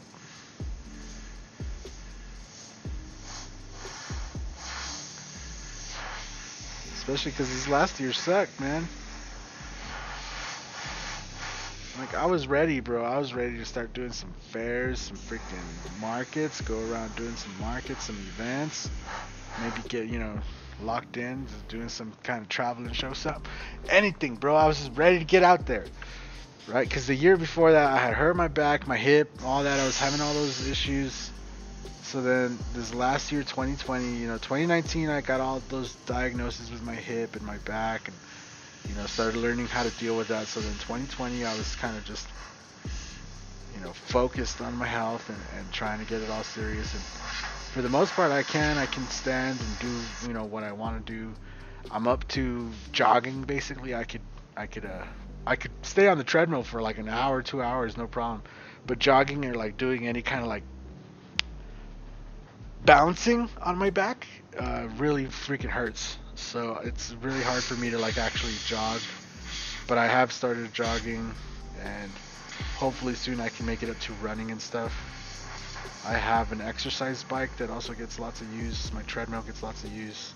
My wife bought one of those DB method machines for doing squats and stuff, so I've been doing a lot of that too. The only one that seems to notice is my wife. Oh, your arms are looking really big. Wow, your pants are feeling really better. Everybody else hasn't said anything. So. I know for one, I just feel better. So like I have more energy. Like even right now, just talking, I feel like I'm pronunciating better and speaking a little bit more clearer than I would normally. And that's just from exercising every day, trying to get rid of crappy food out of my diet as much as I can, and eating protein, and yeah, trying to stay off of pain pills as much as I can. Ibuprofen, I'm looking at you, ibuprofen. So yeah. But then that whole, you know, anyway, we're back to where I started. I was getting ready to do the events and stuff, and then freaking COVID hit. So then none of the events happened, and in fact, events got canceled. And man, it's just been such a freaking mess last year. And then this year is kind of, you know, stuff is slowly opening back up, but we'll see what happens.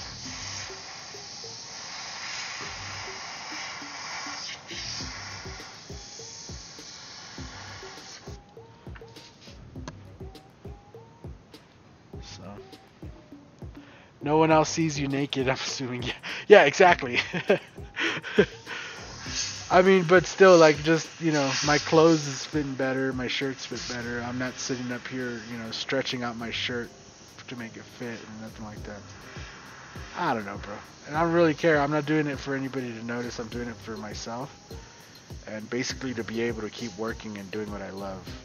Because I love doing stuff like this, don't get me wrong, but there's something about painting at an event and having the music and the people and everybody's watching you paint live, and you know, having the questions, and it's just such a, you know, everything's moving so fast, and you know, it's just, there's something about it that I really like. I like working at t-shirt shops. I like working at events. It's kind of what I like to do. So that's why I tell people, if you ever have the chance, if there's a t-shirt place next to you somewhere and you're into airbrushing, just go and ask if you could help out. And it's fun, you know, it's just, it becomes fun. It's more fun than sitting in here by myself. And I mean, I like talking to you guys, don't get me wrong, but imagine if I was talking to you guys in person, bro. Like, you guys could be there watching me in person. It's a lot more fun when it's in person. That's all I'm gonna say. So anyway, we got kind of most of this in here, so I'm just gonna throw some white, them good old white. So yeah, that's kind of where I'm at now, and I still like literally have everything ready to just okay, it's everything looking good. Let's go and hit the market or this event, and I have everything just ready to just get loaded into a car, and we could go set it up. It's literally just sitting in boxes and stuff, put away. All my designs, everything. So that's just the truth of it. Like, I like painting, I like doing fine art, all that stuff, but man, if there isn't something about just having the people there watching you and having a good time, being able to dance and make jokes and, you know, I miss it, bro.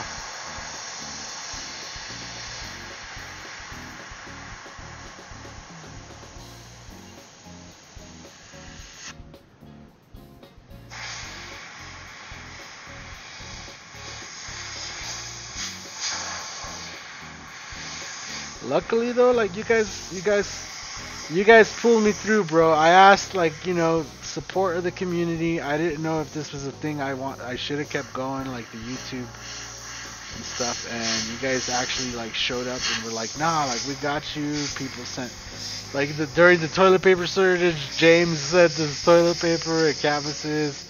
You know, Createx was a big part in that too. They sent us paint, and they've, you know, from then on forward, they've continued to support the channel, which means a lot, you know.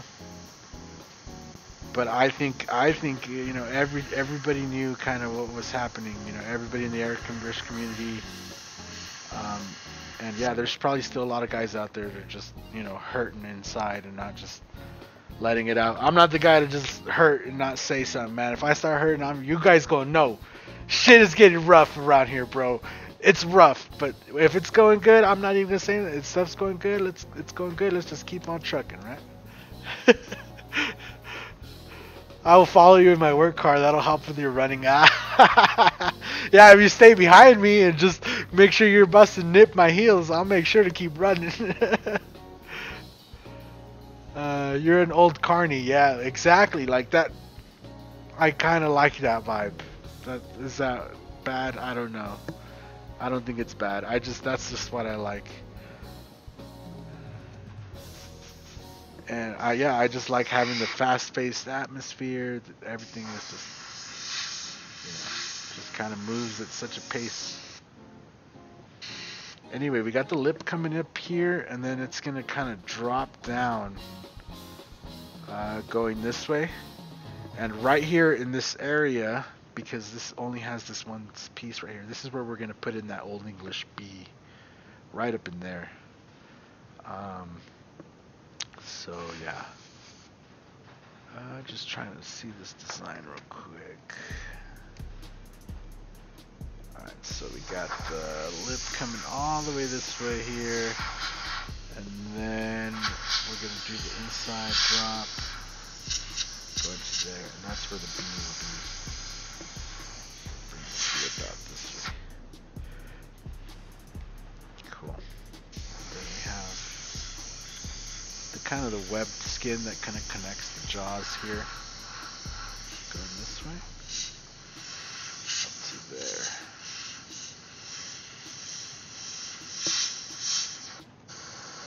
And then just some light texture here on the lip.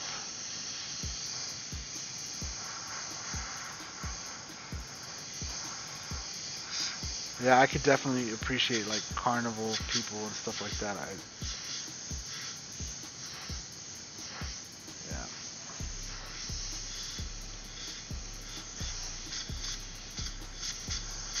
So like one of the things too I was thinking about doing last year was doing the state fair that happens here where I live. It happens here in the town, in this city, and what they ended up doing was having a drive-through fair, so people were able to like drive through and get like their food and stuff. So they didn't have very vendor booths or events or anything like that going on, which, you know, that means no me, no nobody else, only food. Which, you know, if you sell food, congrats. I hope you made your money.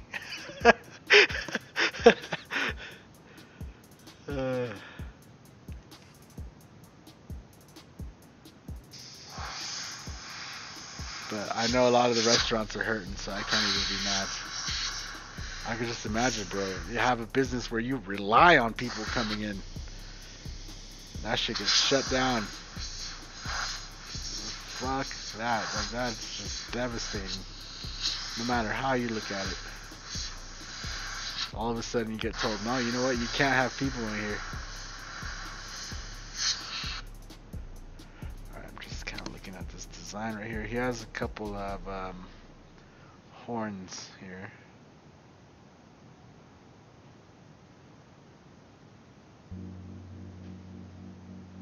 Cool. So one horn there.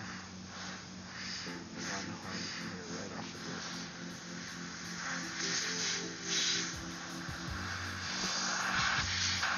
Get some scales.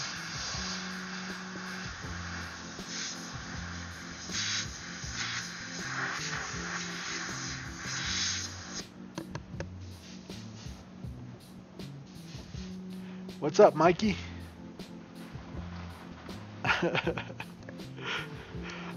Chris, I just realized you said you'll follow me in your work car. Not your personal car, your work car. Why your work car, bro?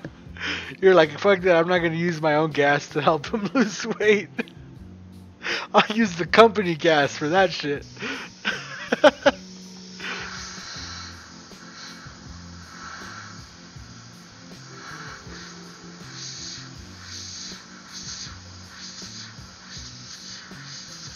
So yeah, my mornings have basically turned into that.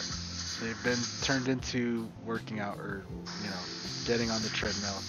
I hate saying working out because it makes it seem like I have like a super, you know, workout routine or something. But it's just like, yo, I get on the treadmill, I do some weights, you know, I try to get myself sweating as hard as I can for a good hour, and then I go on about my day.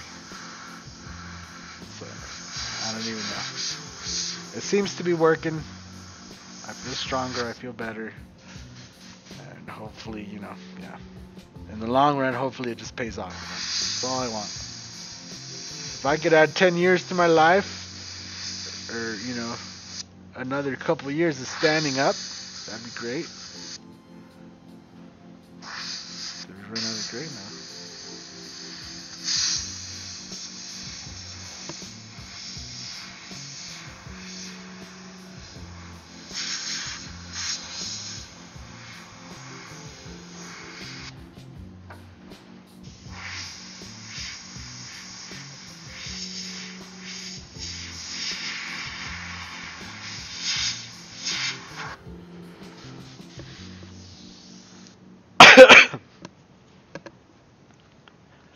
Oh, your work car? Your cop car.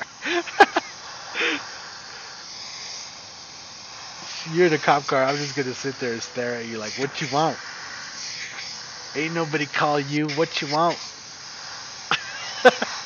I know nothing. What you want?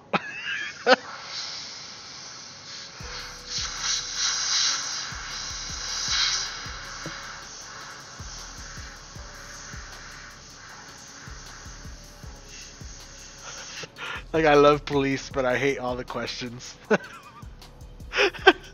Is that bad? Yeah. Alright, so now I don't know what the intention here was, but on the pictures, the artist kind of left a white in the mouth area. So there's a black shadow coming down off the lip here, and off of the lip at the bottom there's also a shadow, but then there's white all along this edge. I'm gonna follow the design and leave that white there. So I'm just gonna, yeah, leave that there. But for a second, I'm just gonna take this piece of paper. I'm gonna draw up this Old English E and cut it. I mean B, and we're gonna cut it out real quick.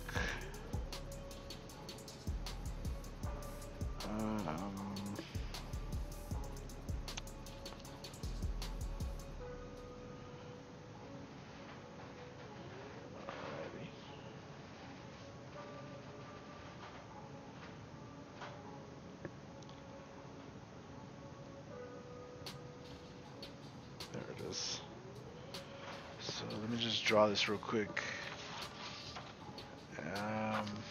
So it's just a B.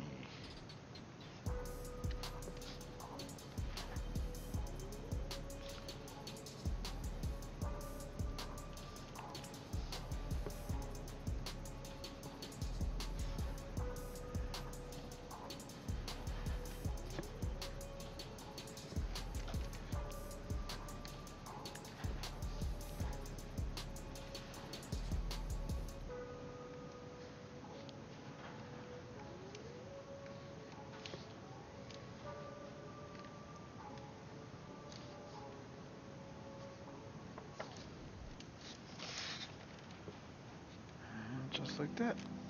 Pretty simple. Straighten this out. Straighten that out. Straighten this out. Looks pretty good.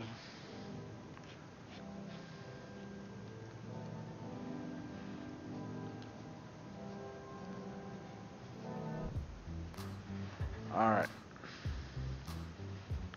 And I believe this B is supposed to be white, so we're going to just see that there. I've drawn it on there. We're just going to cut that out real quick with the blade. That should all just come out in one piece.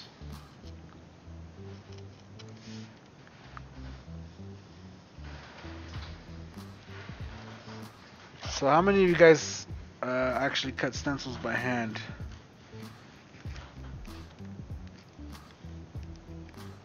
I know there's a lot of guys that are spoiled nowadays and they refuse to cut anything by hand.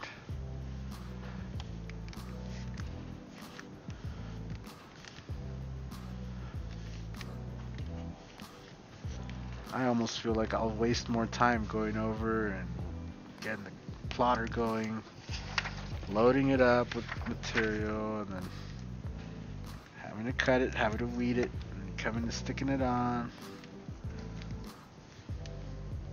It's like, look, I'm almost done cutting it already.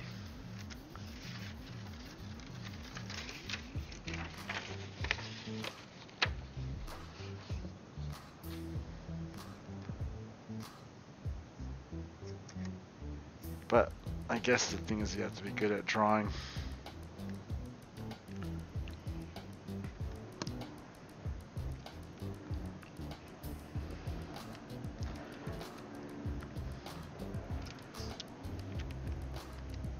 I have met a lot of airbrush artists too that are like,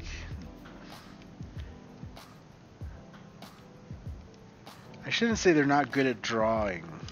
I guess that's the wrong term. Never mind. I don't know. Not as creative, that's what I'll say.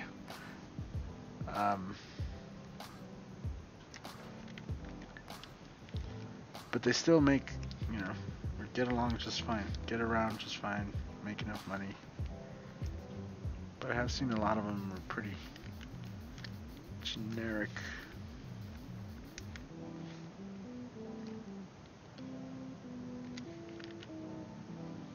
There you go. Look at that. That didn't even take no 5 minutes. See, we could just put that right up in there. Boom. Let's get some tape rolls out here. Yeah, all you guys do? Good. Good, good. I'm glad all of you guys still cut stencils by hand. It's very necessary to cut stencils by hand.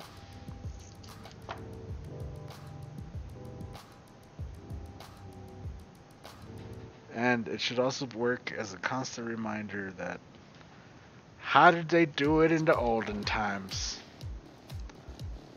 If you ever have any questions, this is how I always like to think about things. It's like, well, how did they do it before that was around? They had to do it somehow. Like metal forging and stuff is one of those things where it's like, oh man, how did they do that before they did this? Like nowadays they have all the CNC machines and all the milling and stuff, and it's just like crazy to think like, how did they do that before? So there's our B. That B can be red or white, your call. Oh my gosh, you're killing me, bro. I think we're gonna do white. White, I think it'll work because it's already there. I could add red around it or something if you wanted. I think white looked good though, and it almost looked like it was like stamped onto the character. I don't know.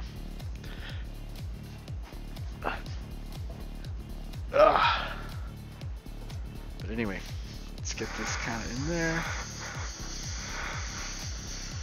Just a quick little shadow all the way around. And while it's on there, I'm just going to take some scales right off of it.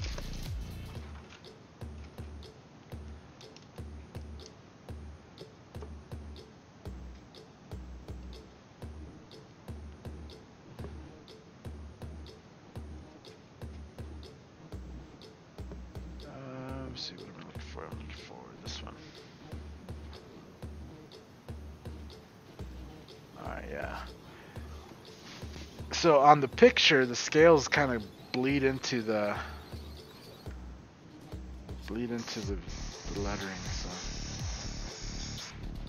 I'm gonna just kind of do a little bit there, and then the lip kind of comes down and around. There's still scales kind of coming this way, so give a little bit of this, and then we'll leave the rest of that for when we stand it up. Cool.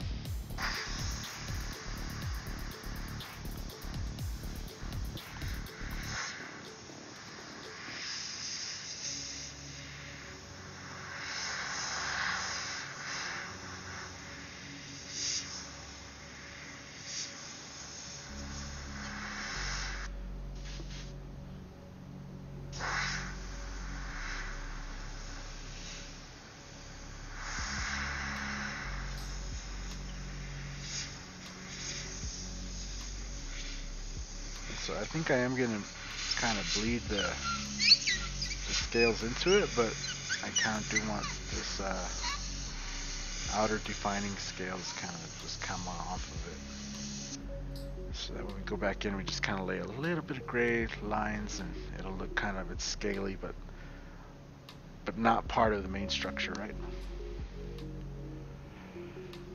You like to forge when you can? Oh man, that's crazy. Yo, that's crazy that all of you guys do it by hand still. That's very good. I'm very proud of you guys.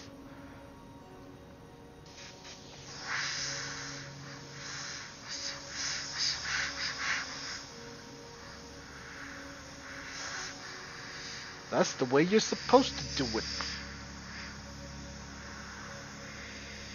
Especially for like one-off projects, right? So I know I sell the stencils and stuff, but if you look at my stencils are not meant for like one-time use.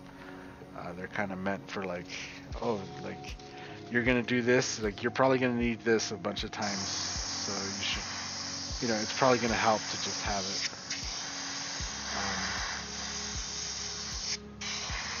I totally could. I could follow the trend and just make a ton of skull stencils every day. Just draw skulls and just keep putting up skull stencils every day. That seems to be the trend. Alright, I'm just going to go around this edge with a little bit of black here.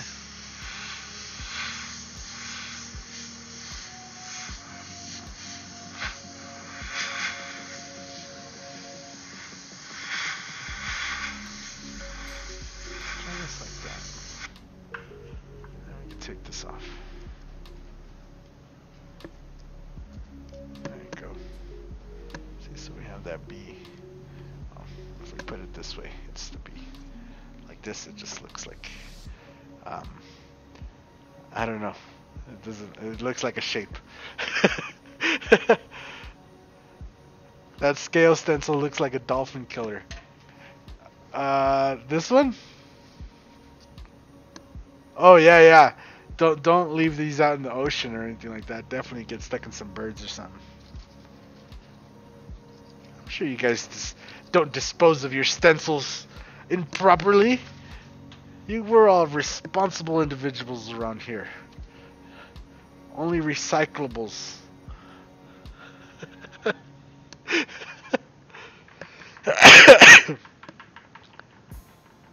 Alright, so now I'm going to start back up over here at the top, and we're going to just kind of work our way down with the black. And yeah. Then we'll move back over to the other side, and then I think we can stand up and do the front. And then we'll give it a good look over, see if there's anything kind of we need to hit or fix or adjust or anything like that.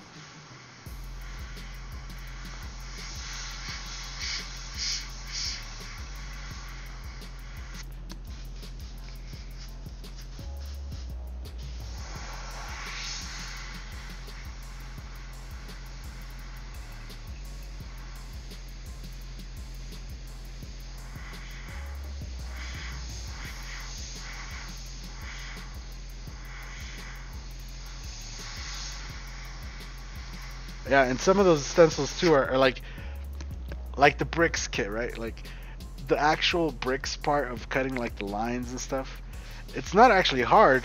It's just very time consuming if you do it by hand, right? Like measuring all that out and cutting it out is very time consuming. But in order to offset, you know, like I know you guys can make the bricks kit. I threw in the texture kit with it, which that would take you some time to make if you're trying to make it by hand. And I know this because the machine takes time to make it, so if you were trying to cut that by hand, especially onto Mylar, it could take you a little bit of time.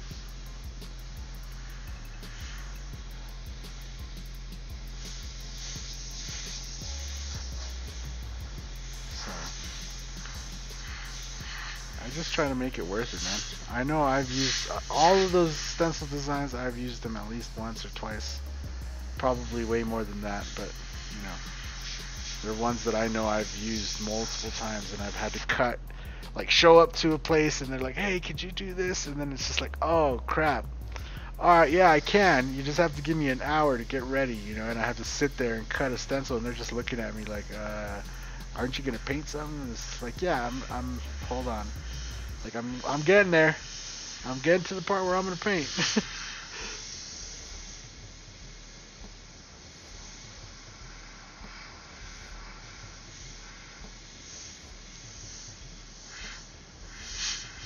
And like in the mini effects kit too, there's the carbon fiber stencil, which is kind of one of the stencils I'm a little bit proud of, because it's really hard to cut and keep all them little squares together. Oh boy, it's hard.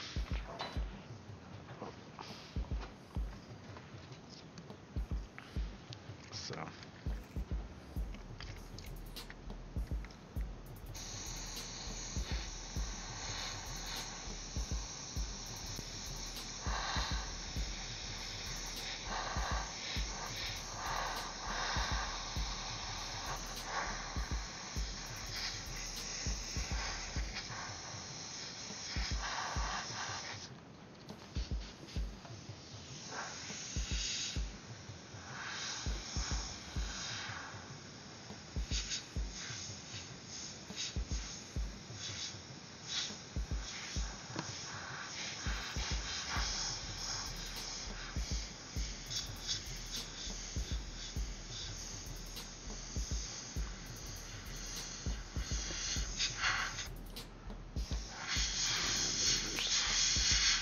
black kind of fading in right here, but then it just kind of fades to white right there.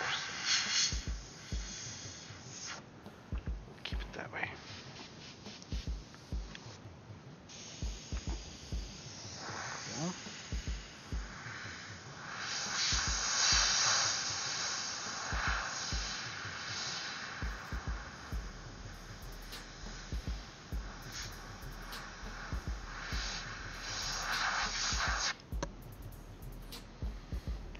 Flipper's bondage.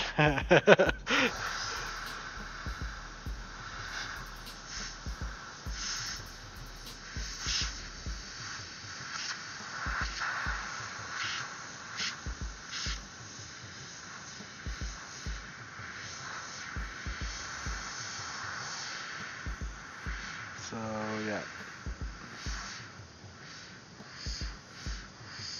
probably gonna have to take a quick little break here in a minute. I gotta go use the restroom real quick. Probably get myself a fresh water, and I'll be back. We'll get this sucker baby all done today. Well, except for the back and the clear coat and everything, but we'll get this main helmet piece done today. Should be a good catch up for making up for the past couple days.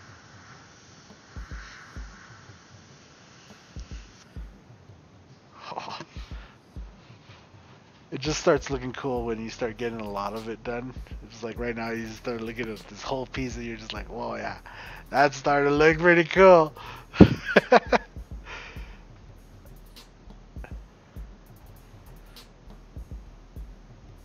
Nobody in their right mind is going to try and block the person wearing that helmet. Goal? Yeah, it's right over there.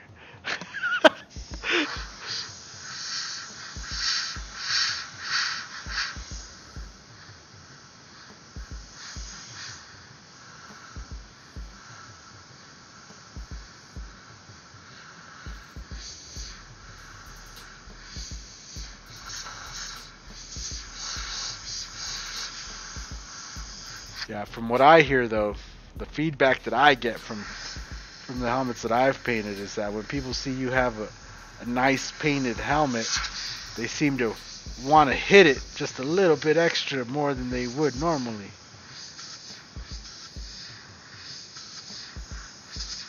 You got people saying, ah man, when I didn't have the helmet, like nobody ever cared.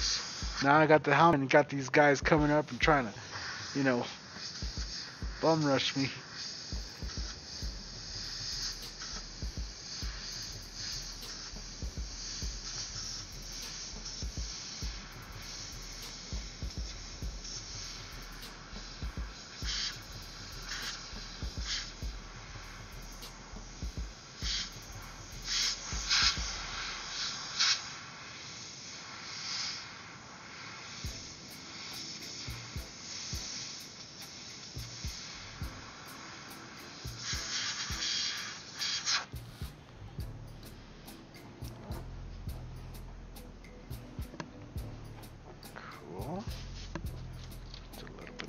Black.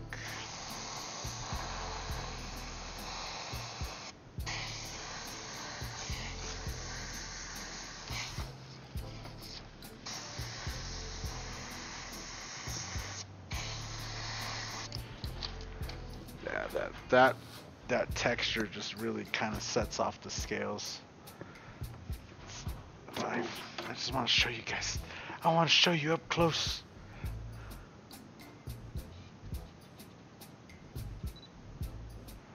So you see like that little bit of, just that little bit of it's enough to make the scales look like, you know, they've been through some shit.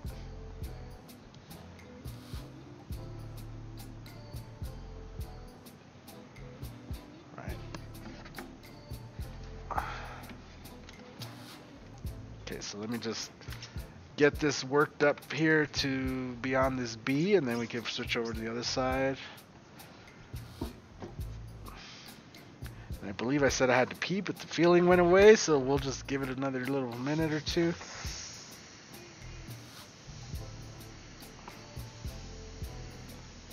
Alright, here we have the B. So I'm just going to outline with a little bit of black on this back side. And then I'm going to come back in with the gray, and we're going to kind of grow in some of the scales into it.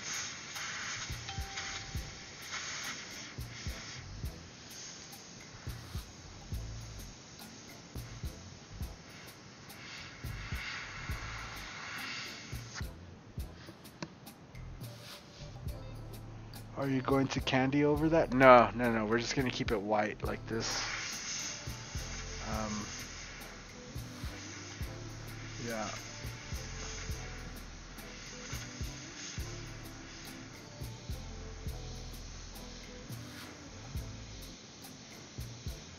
Shoot, if we were going to candy over it, I would have just laid silver over the whole thing and stuff. That would have really brought out the candiness.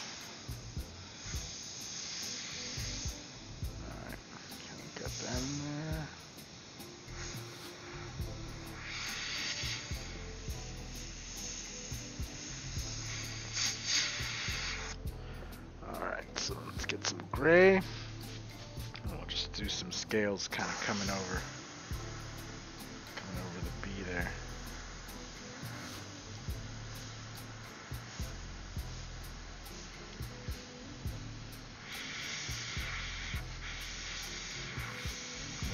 Come back with the white. We'll kind of white these out a little bit just so that they're really faint.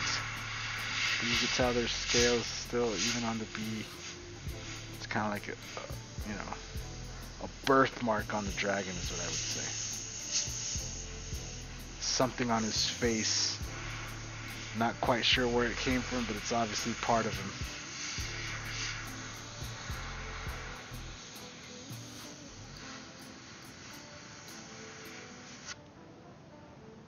Go.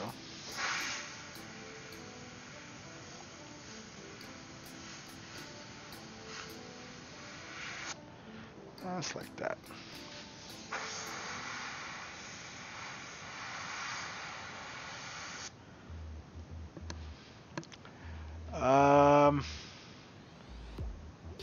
Oh, it's blurry. My bad. My bad.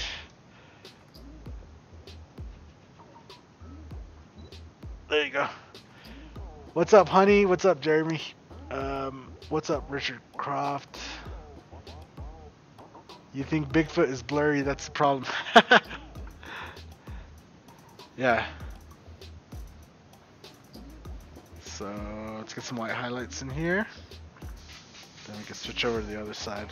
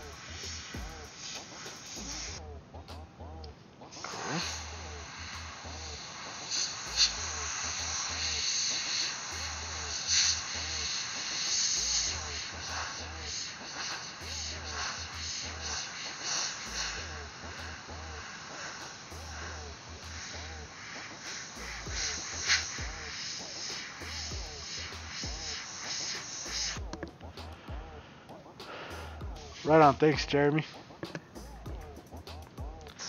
It's getting there little by little.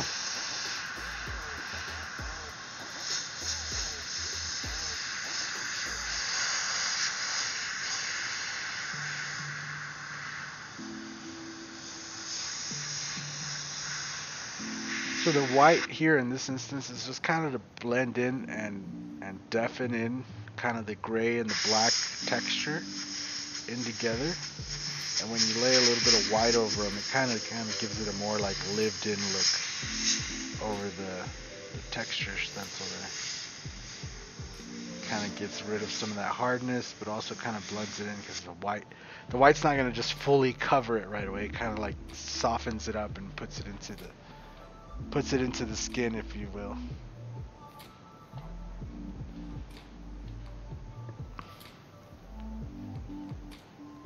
All right. So see here. Got this area right here. I gotta kind of finish up this little piece, and I think I want a tooth. Just come right here.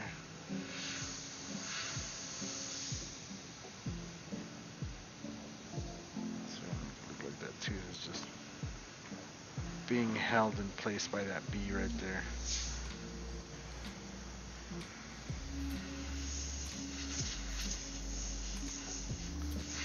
There you go.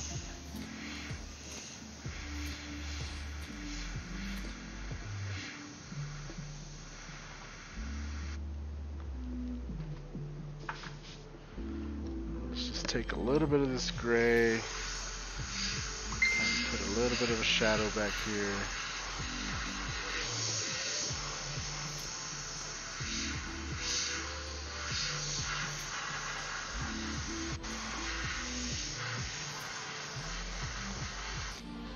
There you go.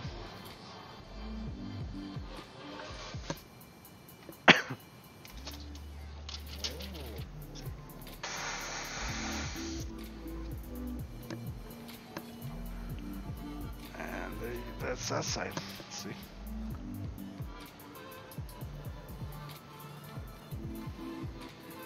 Now we could do the other side. Woo! Just what you guys always wanted. Right on, Jeremy. We'll see you later.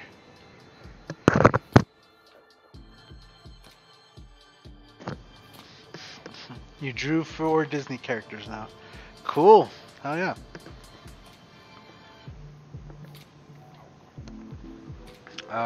So see here again. We have the lip that comes out of here, kind of comes up to this point. Yeah, and then we cut it right before it gets to here. Brought it down. Got a good like finger width. Alright, perfect.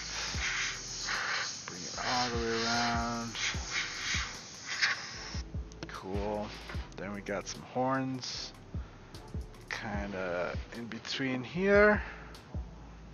So let's go ahead and put one kinda coming in right here. I'm gonna make this one come over here. This kind of reminds me like of a horny toad. I don't know if you guys have ever seen a horny toad in person, but it essentially looks like a miniature dragon. And where I grew up in El Paso, Texas, they're just everywhere. I would say they're worse than rats, but not really. But they are everywhere out in the desert out there. And they're cool. They glow in the dark. So like if they like to sunbathe on rocks and stuff, so then you just hang out and wait for it to get dark. They literally glow. It's just really cool. Nice. So. And they look just like this. They have scales and then they got like those little horns that come out like of their lips and around their cheeks and stuff. Yeah. Pretty cool.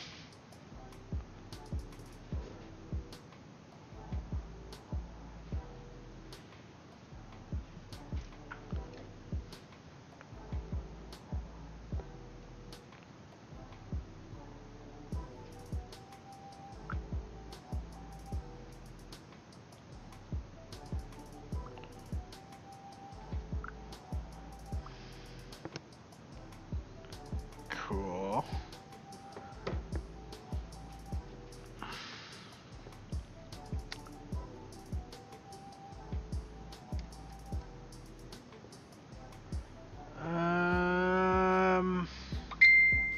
I think that's pretty good.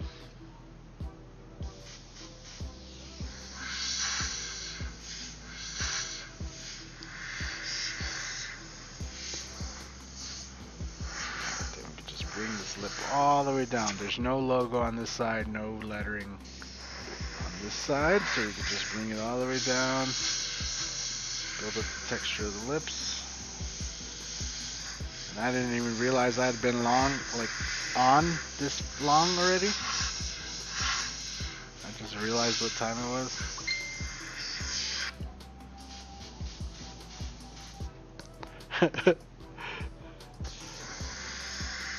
Yeah, I don't know, maybe we'll come back tomorrow, finish it tomorrow. There's not much to finish, and I'll have the stuff ready for the back of the helmet, so. Make it a 2-parter? What do you guys think? Make it a 2-parter, or should I just keep going until I can't, and then, yeah, and then you guys don't get to see the back, and maybe no stream tomorrow, but shoot, if I leave it till tomorrow, I could come come in the morning, start working on this car. And then by the time it comes 5 o'clock, I can have everything ready for this. Have a portion of that car finished. And that just sounds like an overall better plan, to be honest with you.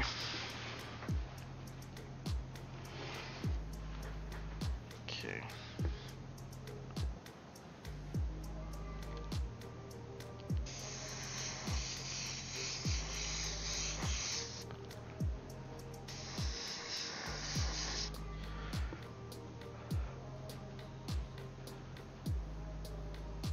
A little bit of an unintentional venom thing going on with the mouth. So venom actually has more of a unintentional kind of like a snake thing going on with the mouth, to where it has like those extended portions of the cheek that spread. Snakes kind of have that, like a lot of reptiles have that, including horny toads.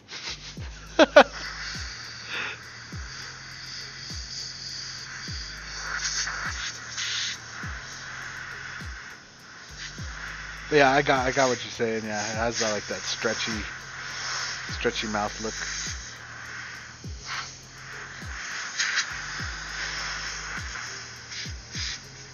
So yeah, I think I'm gonna finish up to here, right? Just like we did on the other side. And then I'll leave it for tomorrow. We'll come back tomorrow, finish her up, and get her all cleared up. And that'll give me some time in the morning to work on the Sailor Moon car. Get some more progress done on that because I need to push it out. And then both of these will be ready for clear over the weekend. And they can dry, we can buff them out Monday, Tuesday, and we can get them out of here.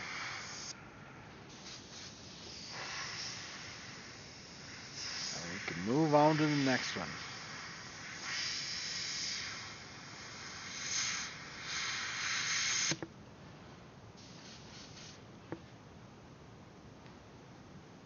Yeah, two-part. It's going to be a two-parter. I didn't realize it was taking me that long. But like I said when I started, if it takes me 2 days or 3 days to finish it, I didn't really care. I wanted to look a certain way, and that's what I'm going to go for. Right. Free-handed, I want the scales to kind of have that texture and have that look. I definitely wanted the eyes to have the candy with the pearl. And yeah, we're building it all up in nice and slowly and evenly. And yeah, there's nothing saying we can't come back tomorrow and finish it up, you know? Take a little extra time, it's alright.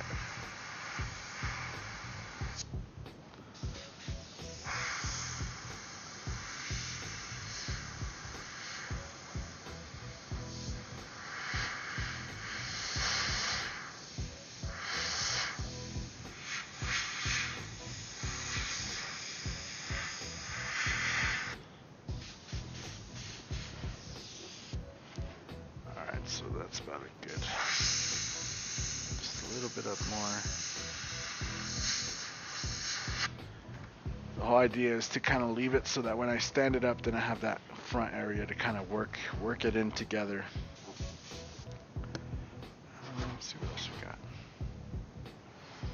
Some shadows.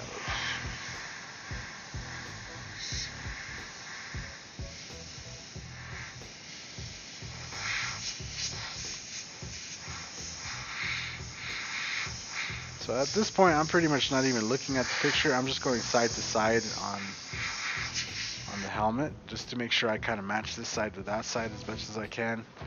And you know, I kind of have the layout already ready, and it's okay if we give it our own little flair, right? We don't want to just copy it exact.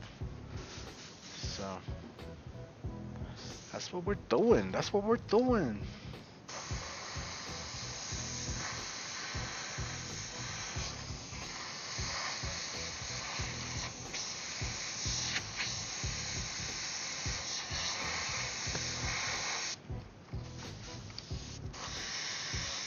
So yeah, anybody who's looked at like a dry skin kind of reptile, because I know there's like snakes, but like snakes are kind of deceiving because they have like that glossy kind of scales, and their scales are more uniform, you know. But anybody who's ever looked like at a desert kind of a reptile, you know, they have more of like this type of scales where it's kind of more dry, scaly. Then they have like texture over the scales, and that's kind of what I'm trying to do with that stencil real quick. What's up, CB Graphics? Easy to get lost in the work. What is that? Exactly, man. Sometimes time is just not on your side. Time doesn't care what you gotta do.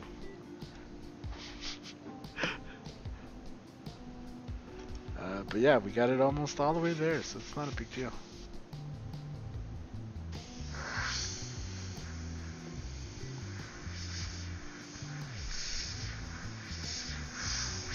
What is this time concept you speak of?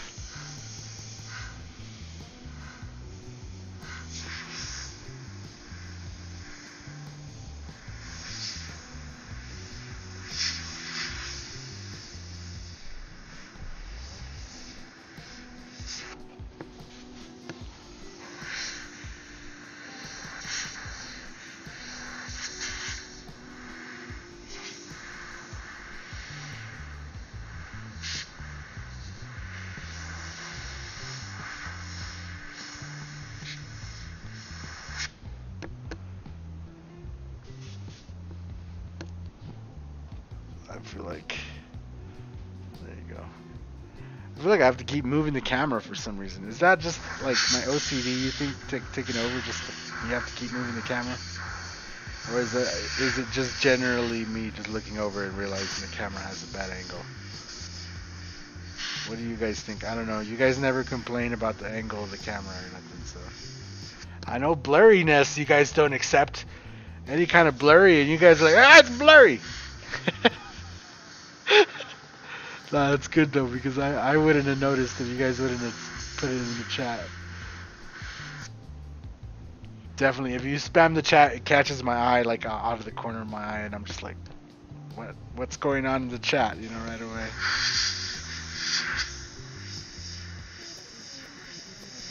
Starts moving a little too fast, and I know something's wrong.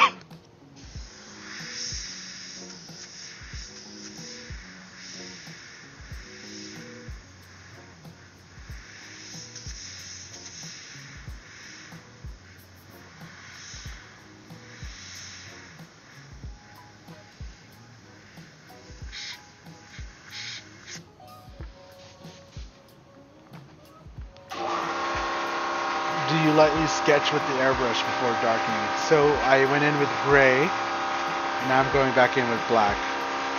So yeah, I guess. Yeah. Technically, yeah. Because black is darker than gray. So.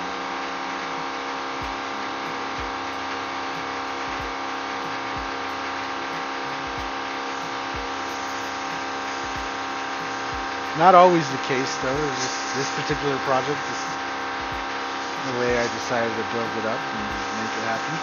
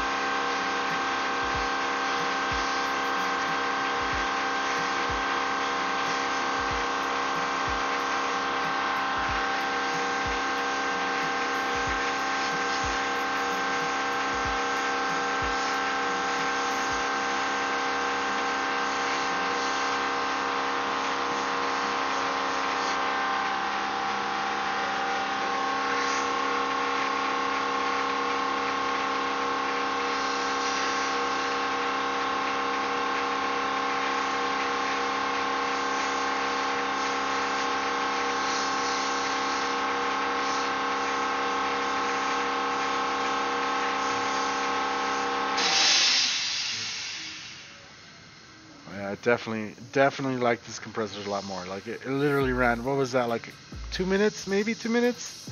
Not even. I was trying to like time it in my head, but I'm not sure how long that was. That was pretty quick, all things considered.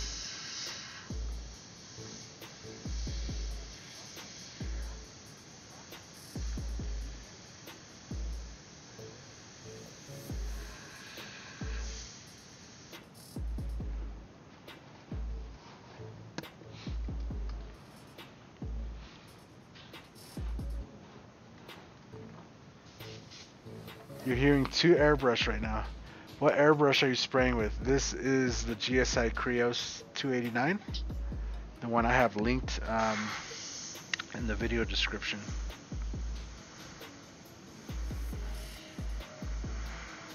I actually still don't own a Micron.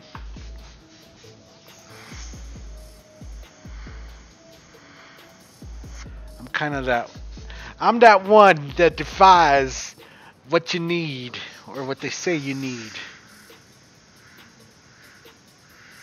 So everybody goes, you need a finer needle to make fine lines, and I'm just like, bro, 0.5 is all I need to get it all done.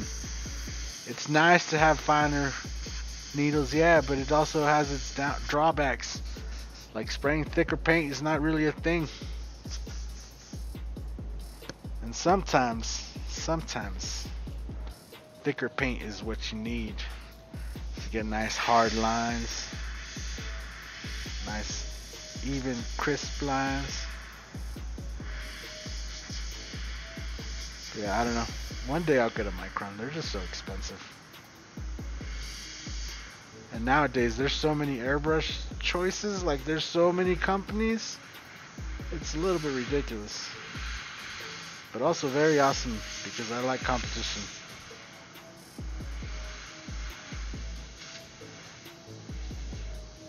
So definitely I'll still end up buying a Micron somewhere along the line just to do comparisons with other airbrushes and stuff, but for the most part I feel like I'm gonna go through a lot of airbrushes before I get to that one.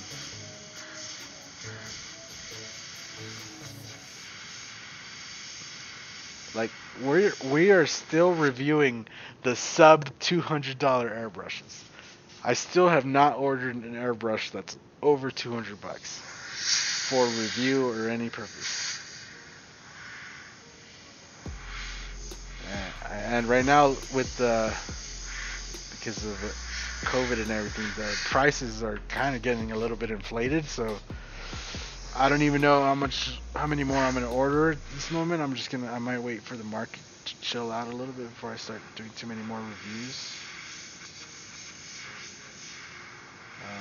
I know Spray Gunner's been trying to keep their prices pretty good, but on other marketplaces, like some of them prices are getting outrageous.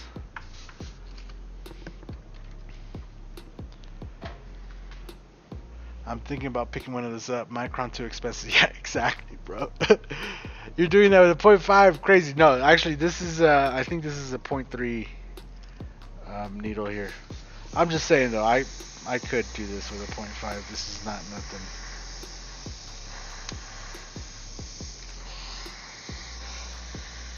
I feel like if I got a Micron, I would also have to get like a monocle to go with it, like a monocle, like to be able to see that fine, because that's kind of the level that I'm expecting from a Micron, is that I'm gonna like be able to produce or see details that I'm just like, I need a magnifying glass for.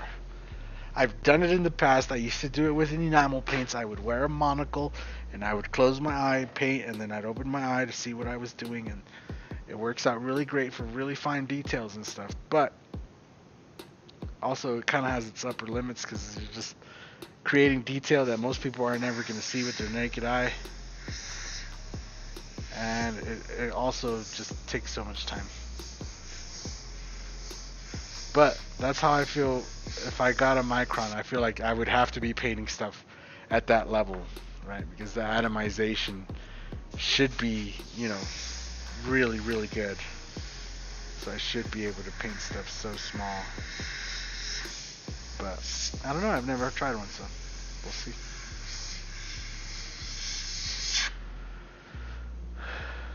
I know I've painted quite a few stuff that are pretty detailed with stuff that is just probably not meant for, you know. My BCS days. I was painting a lot of cool stuff. I'm very happy with the 289 Krios. Yeah, dude, the Krios is really good. Borrow one from Steve. Psh, man, what? What are you talking about? Borrow? Borrow?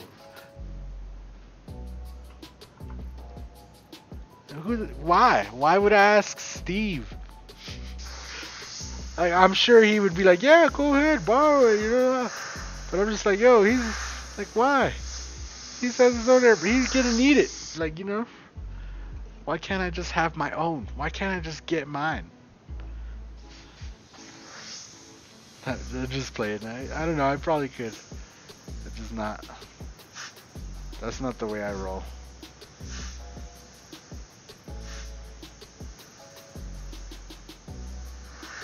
And to be clear, to be perfectly honestly clear, I have open direct contact with Iwata airbrushes. Good relationship, you know. So I'm not gonna say I could get an airbrush for free, but I'm sure if I really wanted to, and if I said, you know, some right amount of words, I probably could end up just getting one sent to me. But that's not how I roll on the reviews. Just about every airbrush we've reviewed, we've had to pay for and bought with my own money, or money that, you know, you guys, basically your guys' money, because you guys are the ones watching the videos. But it's my money because I get paid it. Anyway, that money's the money I use for reviews and stuff. And yeah, most of the reviews we've done have been out of my own pocket, and it's just as a way of keeping it honest. Right. The Krios here, it was given to me by Artem. So this Krios right here has a little bit of history, and he gave it to me. It's one of the very few ones where I actually kind of received it for free, but it was kind of those things where I tried it and I instantly fell in love with it. So I'm not saying anything about that airbrush that I wouldn't have said anyways, because even if I would have paid $200 for it, I still think I would have been pretty happy with it. I think they're only like $120, which makes it a really good deal. But you know, I compare it all the time to my Iwata Eclipse, because it sprays just like it. Like the atomization level is about the same. So yeah, the Eclipse and this go pretty much hand in hand. Right now an Eclipse though is gonna set you back like $170 or something, like really expensive. Whereas you could have these Krios from Spray Gunner, you know, like $120. They even have 5, like you could order 5 of them if you're running a studio or something. And you could save yourself a little bit of money that way as well. So I don't know. Yeah, I put this airbrush directly up against my Iwata Eclipse. That's what I would compare it to. Not quite an HPC. Not an HPC because it sprays really good. But definitely like at the same level as an Eclipse. And believe me, the Eclipse is my favorite gun of all time. Like the Iwata Eclipse HPCS is like my favorite airbrush. I feel like the .35mm and the aerodynamics on that gun let me spray paint like straight out of the bottle, reduced, low pressure, high pressure. It's just that gun. It functions really good for the way I like to paint. That's my favorite airbrush. The Krios, I'd put it right next to it. You know, they're literally like this, right next to each other. And that's like literally going forward, any airbrush that costs more than these do, like that's going to be the direct comparison, right? Is the Krios and the Eclipse here. So, you know, like I've been trying to get a Patriot Extreme. Artem says Badgers kind of, you know, they take their time fulfilling orders and stuff. So just waiting on those to come in stock at Spray Gunner. But I do have another airbrush already on the way for the next review. So yeah, those will keep coming. It's just gonna, it might stall out there on the reviews for a little bit. But there you go, we got all that done.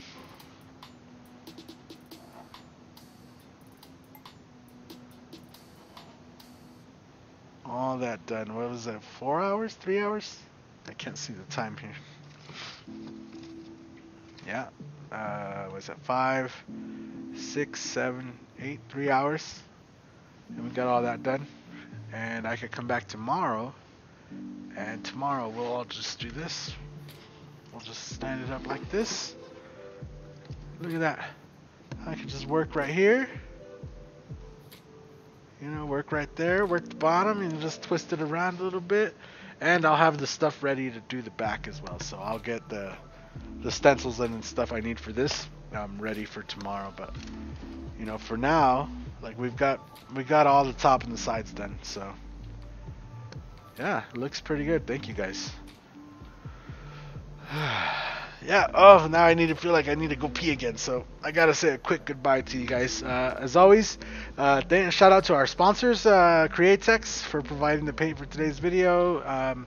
Shout out to Spray Gunner for providing the links for you guys. So if you guys want to get yourself something nice and also support the channel at the same time, make sure you check out those links next to the video. Go get yourself something nice from Spray Gunner. They get it out to you right nice and quick. Yeah, using those links provides a kickback to the channel. Shout out to Createx again. Look at their logo right here at the bottom of the screen. Look at it. Look at it right here. Ooh, you owe me one. And then yeah, we'll be back tomorrow. It'll probably be about the same time, 5 o'clock tomorrow. We'll finish this up, and then I'll also give you guys a sneak peek, see what I get done on this car tomorrow.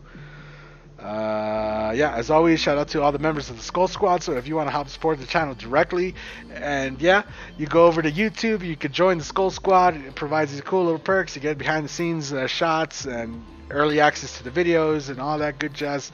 Make sure you go and you check that out. Also, there's a giveaway running, so down in the links you'll find a link to the giveaway, and you get 5 entries. Make sure you go get your entries. There's like 20 something days left. Make sure you go and you check that out. What else? Oh, also, if you want to get yourself some stencils, as always, and they go, like, buying stencils from here, right here. Ooh, look, you owe me another one. Buying stencils right there, again, it helps the channel directly out. I use that money, again, to pay the bills around here, to provide you guys reviews, and get you guys all the information, and do all that jazz, keep the videos coming. I think that's about it. Thank you guys all for watching. We'll see you guys in the next video. Have a good time, everybody. Night, night. See you tomorrow.